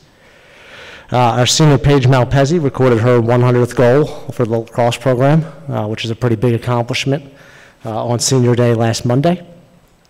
That's an even more incredible accomplishment considering she missed 2 seasons, one due to COVID last year and another due to a season-ending injury 2 years ago. So pretty incredible feat for Paige to score 100 goals in essentially 40 games. Our unified track and field team, they've completed in their first 2 meets. They defeated Upper Dublin on Monday, 4/26 in a meet that we hosted here at Lower Moreland. Unified Track and Field is a fully inclusive co-ed program which brings students together with and without disabilities. They practice and train together, and that they compete as equal teammates. Our home meet last week was an incredible event. The coaches, the parents, the volunteers of the event made it a special day for our 11 athletes involved with the unified track meet. Next Monday, they travel up to Springford High School for the regional meet, and if we do well there, we go to a virtual state meet after that. Spring sports at Murray Avenue are in full swing. They're in the heart of their schedule. Tomorrow's track meet actually was postponed due to another school needing to pause for a week. And then the baseball and softball teams are playing about 2 games a week currently. And then finally, I do want to send a sincere thank you to our tennis coach, Jeanette Hausman. Coach Hausman informed me last week that along with retiring from teaching, she is going to retire from the tennis program after 30 years of running both the boys and girls programs. I've had the pleasure of working with her for the last 4 years, and she truly is a coach who is dedicated to her student athletes. She represented our school at the district level and provided a powerful voice for a lot of small schools in our region. So if she's watching at home, Coach, thank you. And that is it for our sports update. If anybody has any questions. No, I want to just take a moment and thank Mr. Highland for his efforts in tackling the charge of bringing unified sports to Lower Moreland. It was pretty special to be out there and see that program in its inaugural year get off the ground. So thank you, and thank you to all of our co-ed athletes in that program. It was quite something special, and we hope to build on that throughout other multiple seasons as we go through. Thank you. Okay, that's the end of our presentations for this evening. We're going to go down through and just share with the board a number of motions. As you can see in the personnel section, we have quite a lengthy list of those, and as I mentioned earlier, many of those are re-up contracts, annual contracts, and so forth. So, Ms. Gowda, would you just summarize some of those? I know most of those say some of those say the same thing with just some different names attached to those. Certainly. So, items A through G are independent contractors who provide services to the district. And what we do is we add 3% to the contract if the budget allows, which I consulted with Mr. McGuinn on that, and he said it did. So these are Mary Kate Wright as school psychologist, Reggie Candido is a school psychologist, Margaret Kreutzer is a community counselor at Murray Avenue, Mary Kachaba is a community counselor at the high school, Freemy Levy as a school psychologist, Jamie Amaro and Chelsea Foley as Wilson tutor consultants. So those are being sought to re-up for this coming school year. Item H is a renewal of the contract between ourselves and Substitute Teacher Services. STS is the entity that we contract with for all our per diem teacher subs, as well as a number of aides, security assistants, greeters, and so forth. So we are looking to add an additional 3% to the rate for the security assistants, greeters, and aides. Item I is the re-upping of the contract between ourselves and General Healthcare Resources. This is another agency that we seek out for special education aides, as well as item J, Delta T Group. We have a number of aides through them also. Item K is renewal of the contract between us and Beata. We've contracted with Beata to help staff our support staff nurses to help our certified school nurses as they're doing contact tracing. They're working in the school nurse's office. They also help us with our staff insurance testing program. And the contract is being renewed at an additional rate of 25 cents an hour. U.S. Medical Staffing, item L, is another agency who we contract with for special education assistance. Item M is a contract between us, renewal of a contract between us and Cardinal Point Homeland Security for a security assistant who splits his time between Murray Avenue and the high school. That is an additional 50 cents per hour. Item N, O, and P are essentially the same. There are 3 contracts with the same agency. Avena Healthcare. They asked for 3 contracts because they have offices in Feasterville, Wyncote, and Jenkintown that have separate tax ID numbers, so that's why they needed separate contracts. But this Avena Healthcare works very closely with the CHOP Policy Lab on the assurance testing program, the COVID assurance testing program. And when we needed nurses for the junior prom testing last week, and we'll need them again in June for the senior prom testing for the students and their guests who are going to those proms. They provided nurses for that. And it's essential that we contract with somebody who knows the testing program, because there's a 3-hour video that the nurses have to watch, and then they have to be skills tested to make sure they can administer the test correctly, because there is, when they go to, there's mixing of the swabs with reactive agents. There's, a complicated process involved with that. So we do need to make sure that we have qualified nurses who are able to do that. So that's why we contracted with them. Item Q is renewing the long-term disability and life insurance policy with CM Regent Solutions. It's at no increase in the plan rates for this year. Item R is a nurse for Judith Fry for our ESY program from July 5th to August 5th. We do have a nurse on site with our ESY students at Pine Road because, they have special needs, medical needs that we need to be aware of and attentive to. Item S is approval of Declan Campbell. He's a second-year maintenance worker. We'd like to, some of our high school student worker that we'd like to bring back. So we'll have other student workers who are going through the interview process now, but we knew that Declan Campbell worked for us, not last year. We didn't have a program last year, but the year before that, he did a great job for us at the high school, and we'd like to bring him back. And item T is request approval of an FMLA for Megan Kavarda, one of the emotional support teachers at the high school. She's seeking to be out for the first marking period, which ends November 5th. And item U is a full year FMLA and then unpaid leave for Caitlin Felmuth, one of the learning support teachers at Pine Road, so she will be out for the entire next school year. Any questions for Mrs. Gaudo? I know it's a pretty lengthy list. Okay, thank you, Mrs. Gaudo. Mrs. Drennan, curriculum? The first item is request approval to attend professional meetings as attached. One of the professional meetings that is being sought is for Penny Kittle, who is sort of a respected, I won't use the word guru, but professional developer in the area of ELA. And so we are engaging with her through the IU and having our teachers participate in a small capacity in June, and then in a larger capacity in August with 2 presentations that she's making.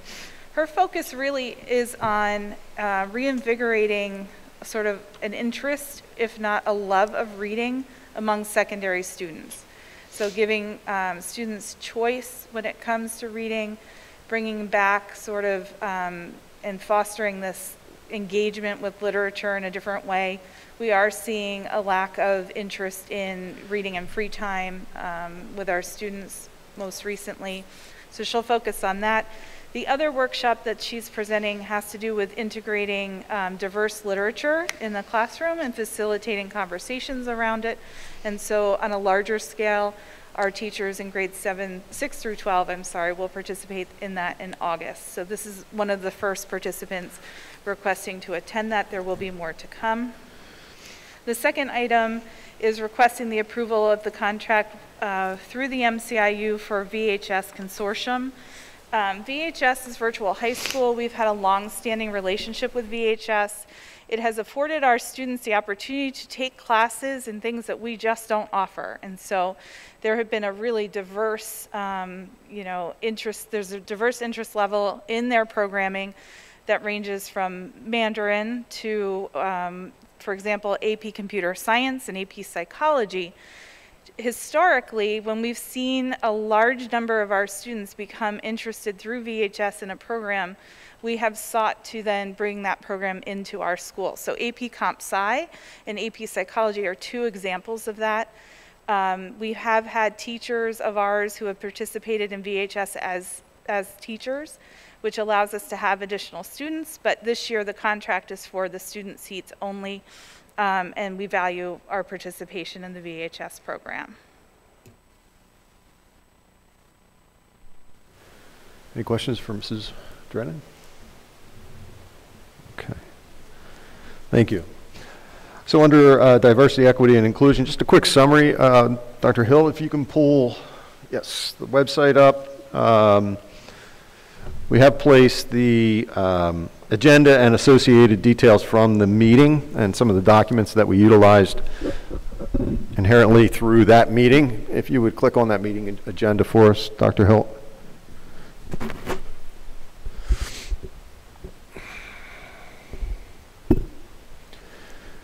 Thank you. Currently, our Diversity, Equity, and Inclusion Council membership is 38.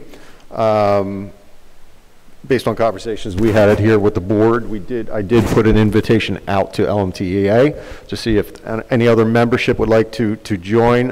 So I'm waiting to see if we can build on that, most especially in some of those areas that I know were brought up at one of our more recent meetings. The council, we talked a little bit about the purpose and the function, and had an activity from the start with a start doing, stop doing. It was really based on 5 belief statements, and those belief statements were taken from the resolution that was adopted by the board back in February. Talked about some of our core beliefs, and the intention of the activity was to go into and look at each of those, and based on those belief statements, what's one thing we need to stop doing as a school district, and what's one thing we need to start doing as a school district, and allowed voices inside from each of the groups, and we were broken into 5 different groups across the 38 individuals, and collecting some data that we hope to be useful data, anecdotal data that we hope to utilize as we build our action plan.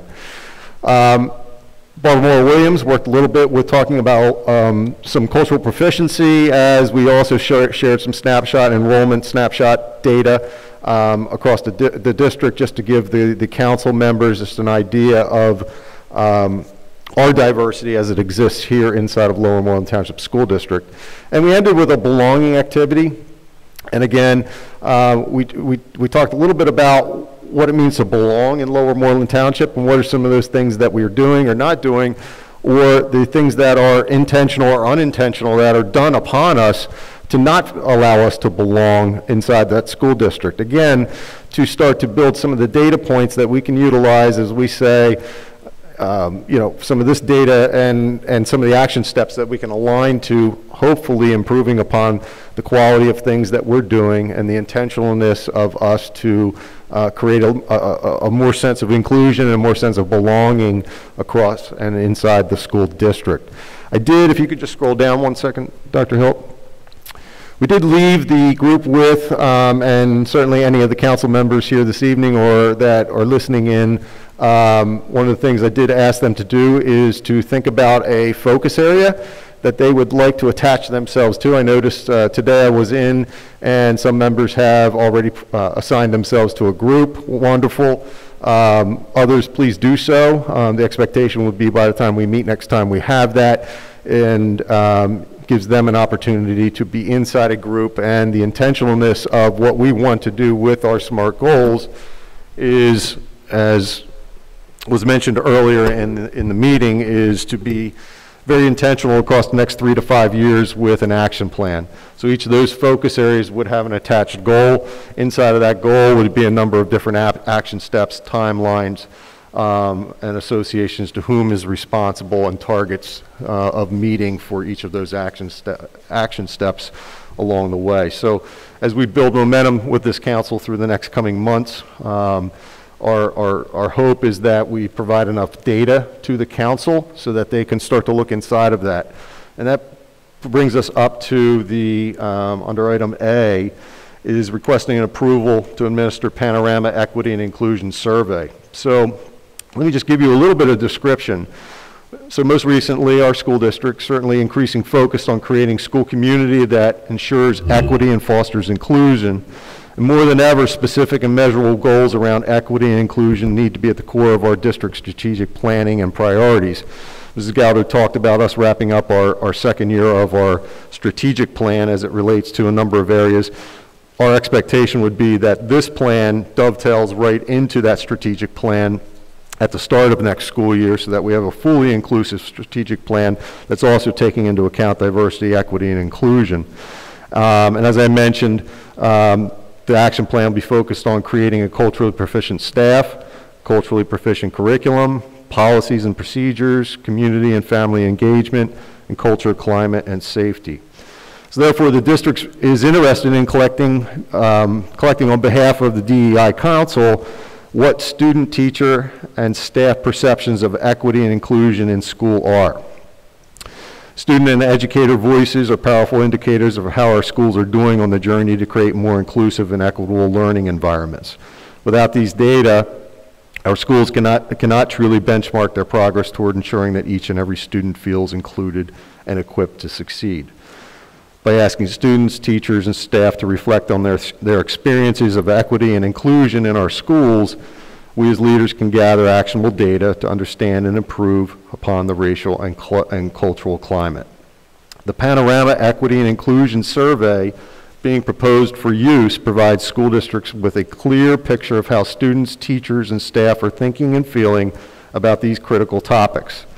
The survey can help our schools and track the progress of equity initiatives through the lens of stakeholder voice, identify areas for celebration and improvement, inform professional development, and signal the importance of equity and inclusion in the community.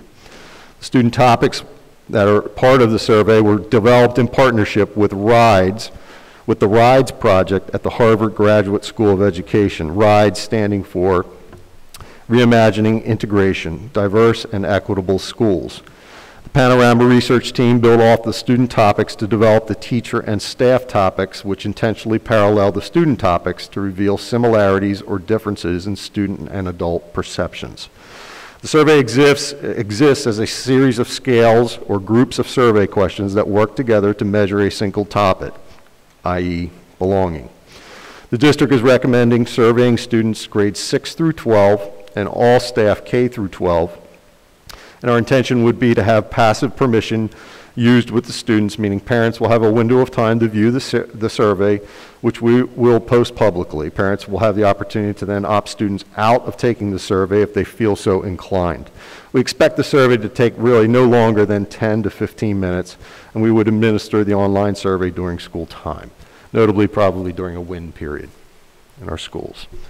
So inside the agenda is the Panorama survey. I would ask our board to please take a look. I know a number of you were part of that council and may have already had an opportunity to do so. I've asked our council to also look through that and give us feedback.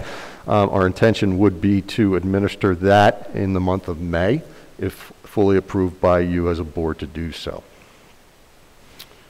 Okay, any questions? Where is the survey, Dr. David Heiser? It is attached to the, inside the agenda that we're using for DEI. It's not in the packet, it's in the, no, it's attached in the DEI agenda. I'll need to get you that agenda. The agenda that we're using for the DEI Council. Right. I'll resend that out. Okay. But I can access it on the LMTSD.org website, correct? You will be able to once I post it. Okay. All right.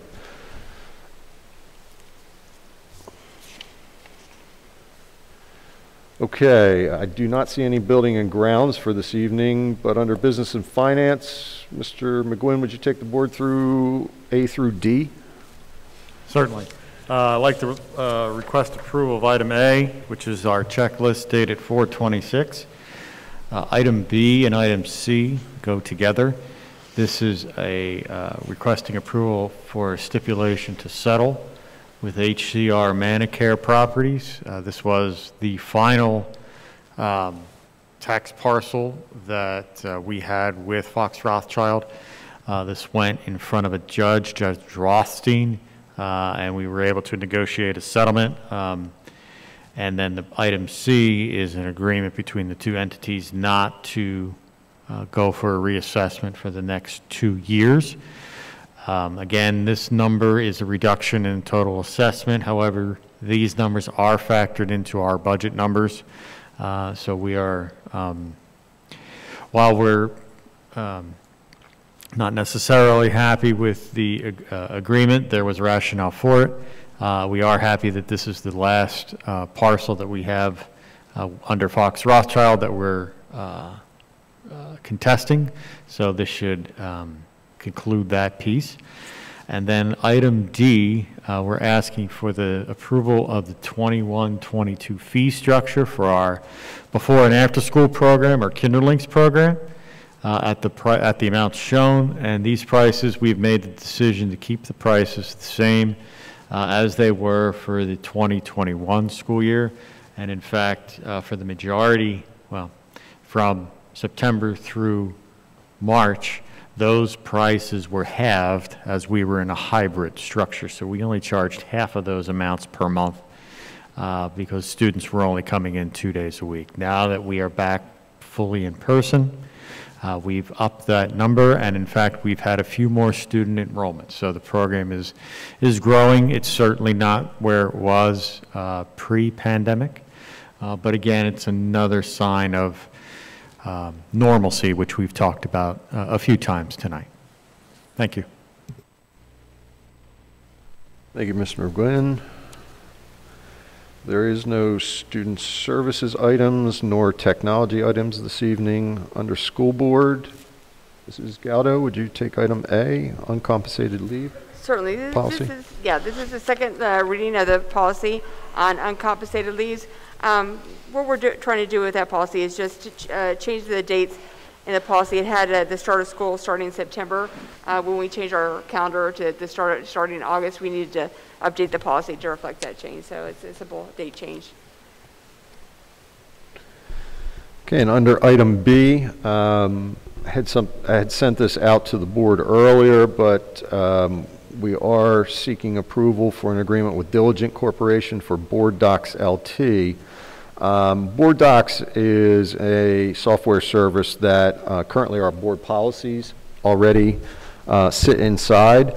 What is common among most school districts right now is an organization system so that we can place agendas and backup materials inside of that, and so they're readily available to the public, and they're very organized. When we attend these types of meetings, we could be utilizing the screen, publishing those, opening up the board docs. People could be on their phones already having backup and agenda items in front of them while the meeting is going, or have at least had opportunities to see all of the backup materials to which the agenda items are attached. It lends itself to just so much more transparency among information for our community, and an ease for, I think, all of you in that everything's found in one spot. There aren't separate agendas and separate items there. There is a cost, and that cost is an annual fee, at least this year's fee of $2,700 for that. I don't know what it will be next year, but it is on the lower scale. There are a scale that goes anywhere from $2,700 to $10,000, and the Cadillac version was not necessary for us. We use it at Eastern for the JOC meetings, and it is phenomenal. Yeah. We've also started using it, I don't know, several months ago at the MCIU, and it makes the meeting go a lot smoother as well. So. Yeah, it certainly should help, and I think it brings the community in and into the information as well for all those types of things. So. Are there any discussion items with regard to the board only? Any other things you want to bring up before we go into comments? Public comments. If not, we'll move into public comments. Again, please register if you want to speak. Each speaker is asked to speak approximately 3 minutes. State your name, your address, speak for 3 minutes. It's a comment section, not a question section. If you have questions, please send them to the board or to Dr. David Heiser. Thank you. Is there anybody in the public that, in the auditorium right now that has not signed up? I don't have your name. I have 3 names down, and I just call you in order. These are the only 3. Is there anybody else that's speaking this evening? Okay, so how about I call you as the fourth one, and then you can just come down and just state your name when you come down up front, okay? Okay, you're welcome.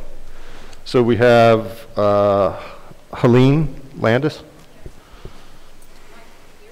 Yes. Yeah, you might. I'm a little short. Yeah, you can pull that. Probably you can, there you go. Okay. You got it. And I'll sit, that's okay.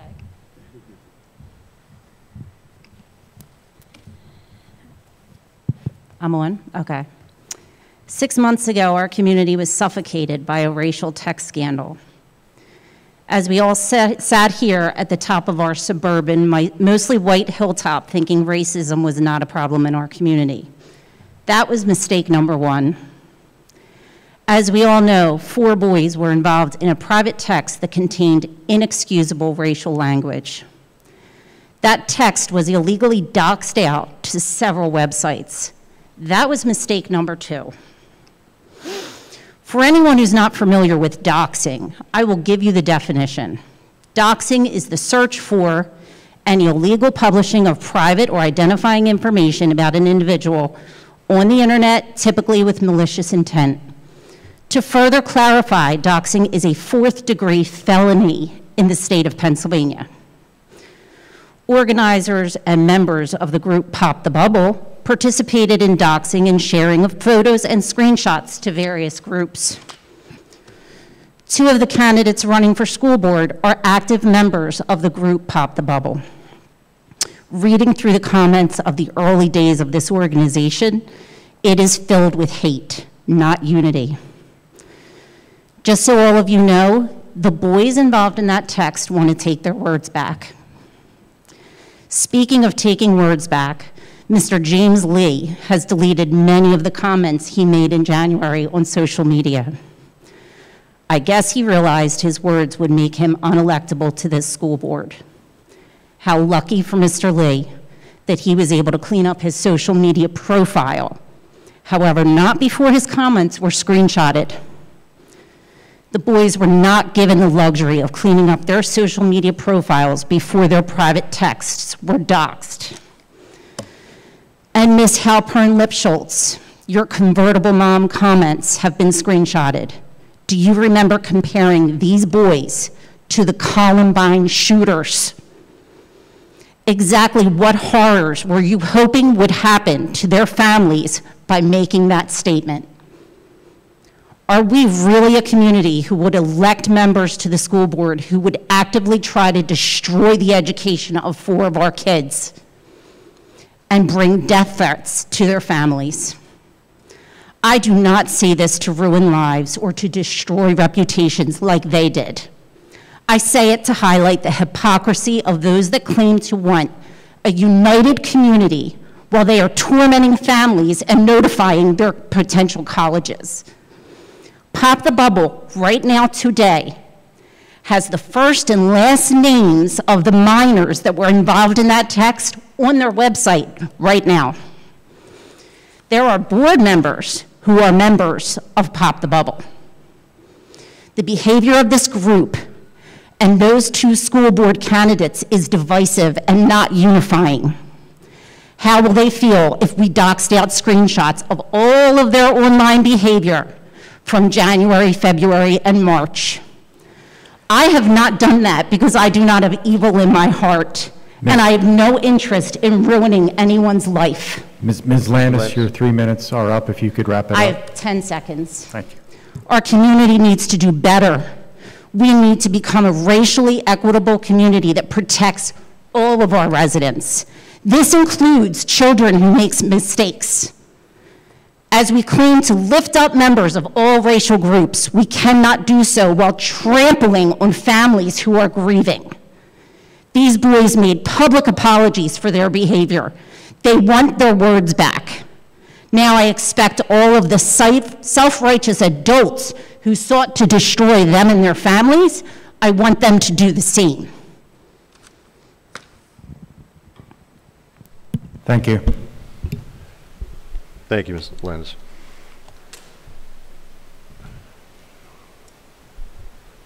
Next speaker, Danilo Diaz.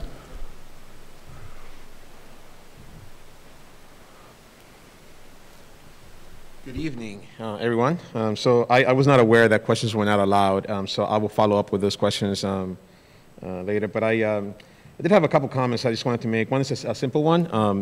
I will, encourage the board, the administration to use systems. This is more of a technical question or a suggestion to use systems like user voice to capture the kind of like the desires of the community. It's a systems where you can put ideas and then people can vote on those ideas. Like the German stuff. It's just something that the community wants, and people can vote that up and down, and you can get a sense, a live sense of the community. It's used commonly in software development. It's something that we use all the time. So just encourage you to do that. Because I don't get to ask a question, just want to make a comment on diversity. Just want to really caution the board and the administration as you're going through this journey of diversity, right? To be very careful, because diversity is being used today as a way to not really provide equality in outcomes, right? Which is what we all desire. As an immigrant myself, I've been blessed by what this country has offered me. It's been hard. Not for racial issues that I have, mainly because it's hard to be away from your culture. Right? It's hard to be away from your family members. But I'm very concerned as a citizen, as a community member, to see all the divide that some experts are calling for. So I'm really interested to look at this survey to see. I'm specifically talking about things like critical race theory, which are extremely divisive, just harmful to all around. So I will really caution you guys to not fall into that trap in the sake of diversity. It's very easy to think that we're doing the right things when we really are not. When it comes to that, we definitely need it in the district. If you look around at the staff members, right? I have two daughters, and one was telling me like that. I just don't. Well, she's saying "papi" because that's what she calls me. When I'm struggling with something, she loves her teachers, but there's no one that looks like her. And I don't think there's really an excuse for that. And I've talked to some members of the board, you know who you are, I don't have to mention, very open to feedback, which I appreciate. But it's definitely apparent that there seems to be a lack of awareness. Not that there's an issue, but that perhaps there's some hiring practices that are hindering certain groups of people to join the staff. I know personally of Latino candidates, and by the way, notice I said Latino and not Latinx, because Latinx is not welcomed by the Latino community, but yet we are being forced to use it. And by the way, we do have a gender neutral way of saying Latino. It's Latin, right, with an E, right, which is something that all of us identify with. Mr. Diaz, your 3 minutes are up. If you can wrap up. Yeah, just wrap it up quickly. But I know personally of several diverse candidates that have applied for Spanish-speaking positions and have not even gotten a call from the district. Qualified people, right? So I will encourage you to look, before consultants, to look just deeper into yourselves. Like, why is it that either we're not attracting or we're just not hiring, right? I don't want quotas.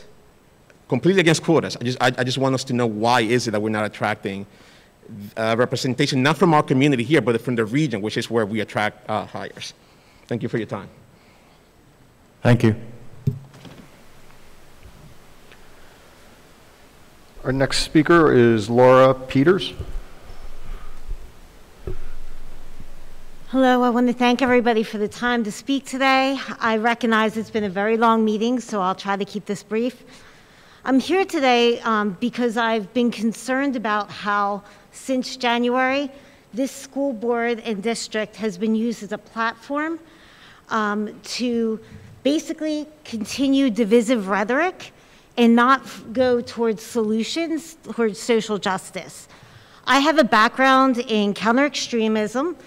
I've operated all around the world in stabilization operations, in disenfranchised populations. And right now, my focus in criminal analysis is to look at influence operations and how social media can be used to propagate misinformation and false narratives that create a very divisive situation that can cause extremism and promote people towards radicalization. Well, what I've seen since January, when the adults in this community encouraged illegal activity by promoting the doxing of private communication of minors in social media, that then promoted a false narrative that went out way beyond this community, that then promoted, and I have this in a documented timeline, several threats of life to students in this community and their family members, character assassination and public shaming that continued to be inflamed in social media that was promoted by adults, and then respected community members using their own platforms, including county commission and candidacy for this school board, to shame family members, question their parenting, questioning and calling racist, making racist gang comments about students here without ever having met them, never having one communication with them. That is a very toxic culture. And I know from studying extremism and radicalization, this is the pathway to create divisive communities and create actions that could be very harmful and damaging. I'm extremely concerned that we are not instead promoting social justice, as in aligned with the fantastic examples we have in this country of leaders that promote reconciliation, mediation, and honest communication. It is very concerning to me that we're promoting and advocating that our youth use social media to influence the opinions of people without talking to them, without getting to know them, without allowing opportunities for reconciliation. The school board has done a phenomenal job of promoting opportunities for more inclusiveness. Please do not use this school board to continue to promote harmful communication that is tearing apart the community. I am telling you, as an expert in counter-extremism, these efforts in allowing for this communication platform is absolutely teaching our children illegal behaviors to be vindictive, defame people, and dox them. These are all illegal behaviors. Ms. We Peters, cannot promote that. Ms. Peters, you've reached your 3 minutes. If you could wrap it No up. problem. I want to say thank you and also happy Teachers Appreciation. The teachers have done a phenomenal job in this community, and I just hope that we can continue to have open conversations and inclusiveness in all of our social justice platforms. Thank you. Thank you.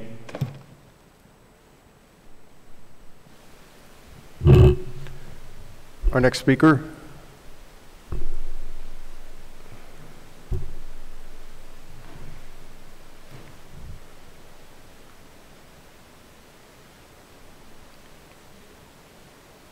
If you could just state your name, first and last name for me, please.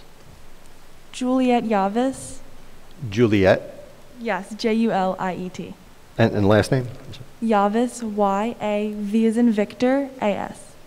Got it. Thank you. Firstly, I'd like to introduce myself to the board and the rest of the community members. Hello, my name is Juliet Yavis. I am a current student at Lower Moreland High School, and I am a sophomore.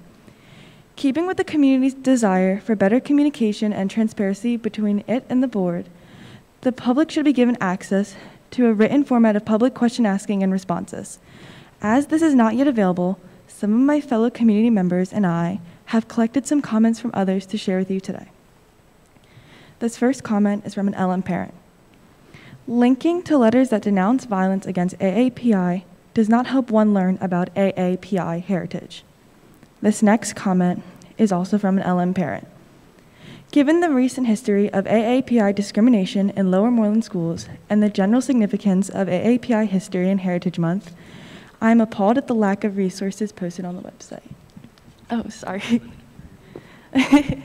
Thank you. Let me restart that comment. This is from an LM parent. Given the recent history of AAPI discrimination in Lower Moreland schools and the general significance of AAPI History and Heritage Month, I'm appalled at the lack of resources posted on the website. The truth is, 20.43% of our students have an AAPI heritage, thereby giving appropriate links to both our students and the general public can only increase awareness and sensitivity. I believe that the board is able to find resources as demonstrated by earlier presentations by some board members. I believe that an action the board can take to address this, links including national AAPI resources, OCA, Viet Lead, KAAGP, AAPI Montgomery County. This next comment is from a community member. I question the nature of the board's commitment to the DEI, considering that a board member who is directly linked to the racist text incident is not on the DEI council. And this final comment is from a community member. I believe that school board candidates should make their platforms public, not hide them in private Facebook groups. I believe some incumbent members of the board, whom I am not naming, are not making their stances public. Thank you.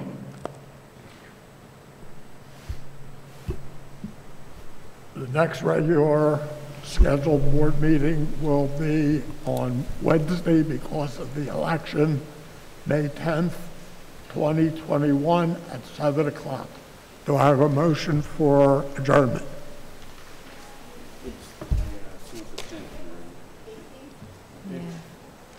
19th, I'm sorry, the 19th. It is May 19th. Right. It's Wednesday, May 19th. Right. Yes. What? No. Do we end it? End the meeting and they can speak next time? Let her speak. I got no problem with it. Excuse me. Excuse me. There were you have two members there that are speaking. Is that what you said? Okay, well, none of you are on the sign-up sheet as the instructions were to at the beginning of the meeting. No. The instructions were to come and on the agenda to come down to the podium and just sign in down here at the podium, at the microphone. Okay. So, Dr. Cohen, excuse me. You were Excuse me. We're trying to work something out here so I can give you some directions. Would you want them to speak? Would you like to allow them to speak? Yes. Okay. You can speak, but going forward, if you want to speak, you come down to the beginning of the meeting, sign the form, and put your address in. It's for a comment only, not a question. Okay, so let's have some order to this. When you come down, if you can just state your name, just like the last lady did, and I'll take your name down, and you have 3 minutes for your comment, okay? Okay, so who would like to start?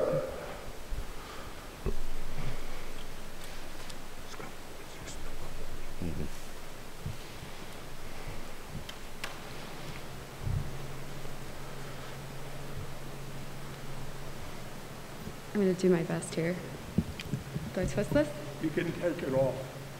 It might be easier just to hold the microphone in your hand. Oh. There you go. I feel like I'm going to sing karaoke.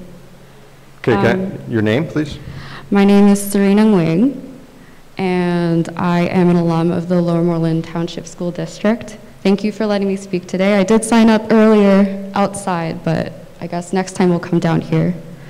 My comment to the board is, honestly, I thought you did a great job at hosting 38 DEI council members at the first DEI meeting. And last time I know we spoke briefly about having more members from the community join. And I think that using the same method, it would work for having more people join the DEI council if we opened it up to the community. Because I've been in meetings with about 100 people using similar breakout room methods, and it was able to flow pretty smoothly. My other comment, which regrettably I think the first speaker is not here to hear, is just quickly pointing out that we don't even have a website, and I don't think any of our students' names are on it. And I don't know, like, we really do want to work with the board. I'm here saying that sincerely. We never mean to disrespect any of you. And all of the questions that we have, we'll send them to you. Thank you. Thank you. Okay, next speaker from the group there.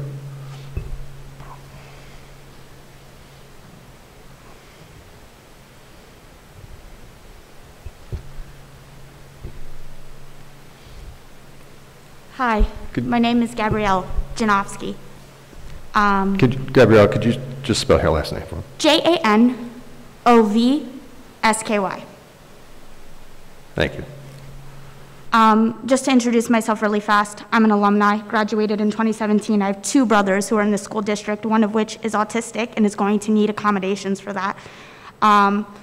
You know, I guess I just want to start by saying, very honestly, I'm very nervous for my youngest brother to start attending our school district. I'm very, very nervous about how students in our school district will treat him because of my own experiences in our school district. You know, I am non-binary and queer. If you don't know what that means, I urge you to look it up. My experience being an openly queer person in our high school was very painful. Very, very painful. So even standing here today is very painful. So I guess I urge you all to take a moment to stop being politicians and really look at me as a human being. Like, please look at me as a human being and recognize I don't have an agenda here. I just want to see something better for our students. I want each and every single one of our students to feel safe in our schools. In regards to the mental health addition of counselors, I think that's a great step. I really do. I was excited to see that.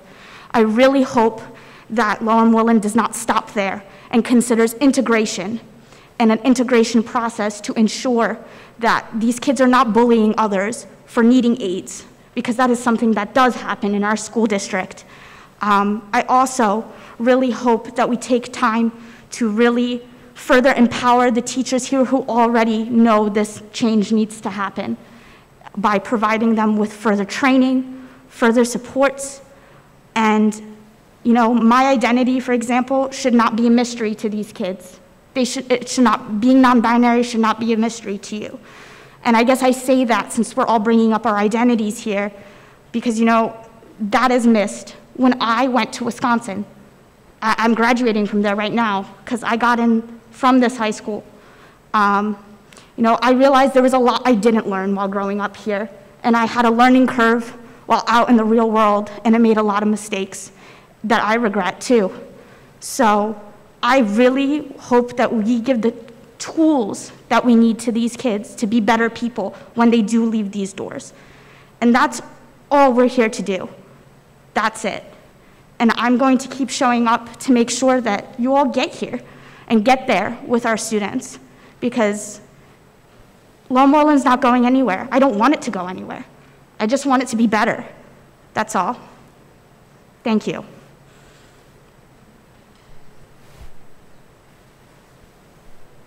Thank you. Next student from the group.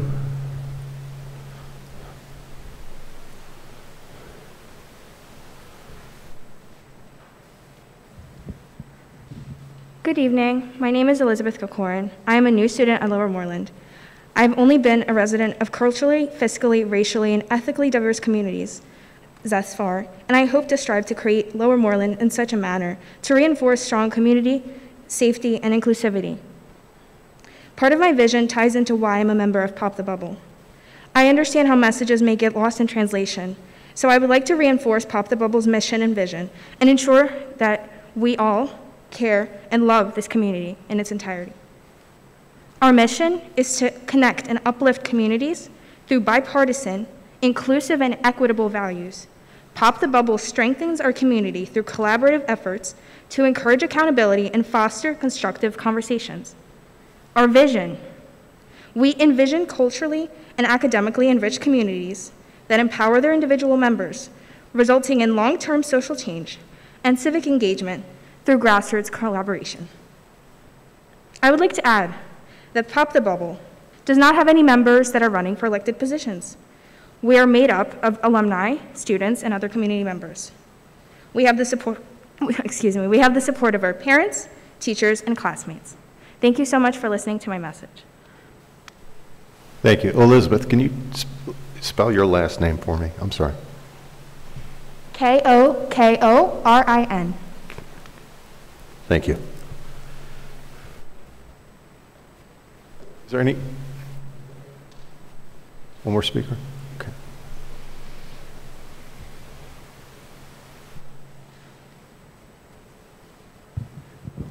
Hi, so you're lucky. I am, in fact, the last student. My name is Michelle Marty. As some of you may know, I am on the DI Council, and I am familiar with some of you. I'm a junior at Lower Moreland, and I've been here for about 12 years now. I grew up in this district. My brother graduated from here in 2012, and I have a very careful relationship with Lower Moreland. From as far back as when my brother being in the school, he's recalled instances of bigotry towards white students, because that was all that, for the most part, that this school made up. He recalled extreme violence toward the only gay student in his graduating class, who has since, I believe, overdosed, but don't quote me on that. He described raging drug problems. He described mental health, students struggling with their mental health not being addressed, disabled students being picked on, and so on and so forth. It is really a trend that's defied time, so to speak. Now, what the first speaker here addressed is very much an instance of white fragility.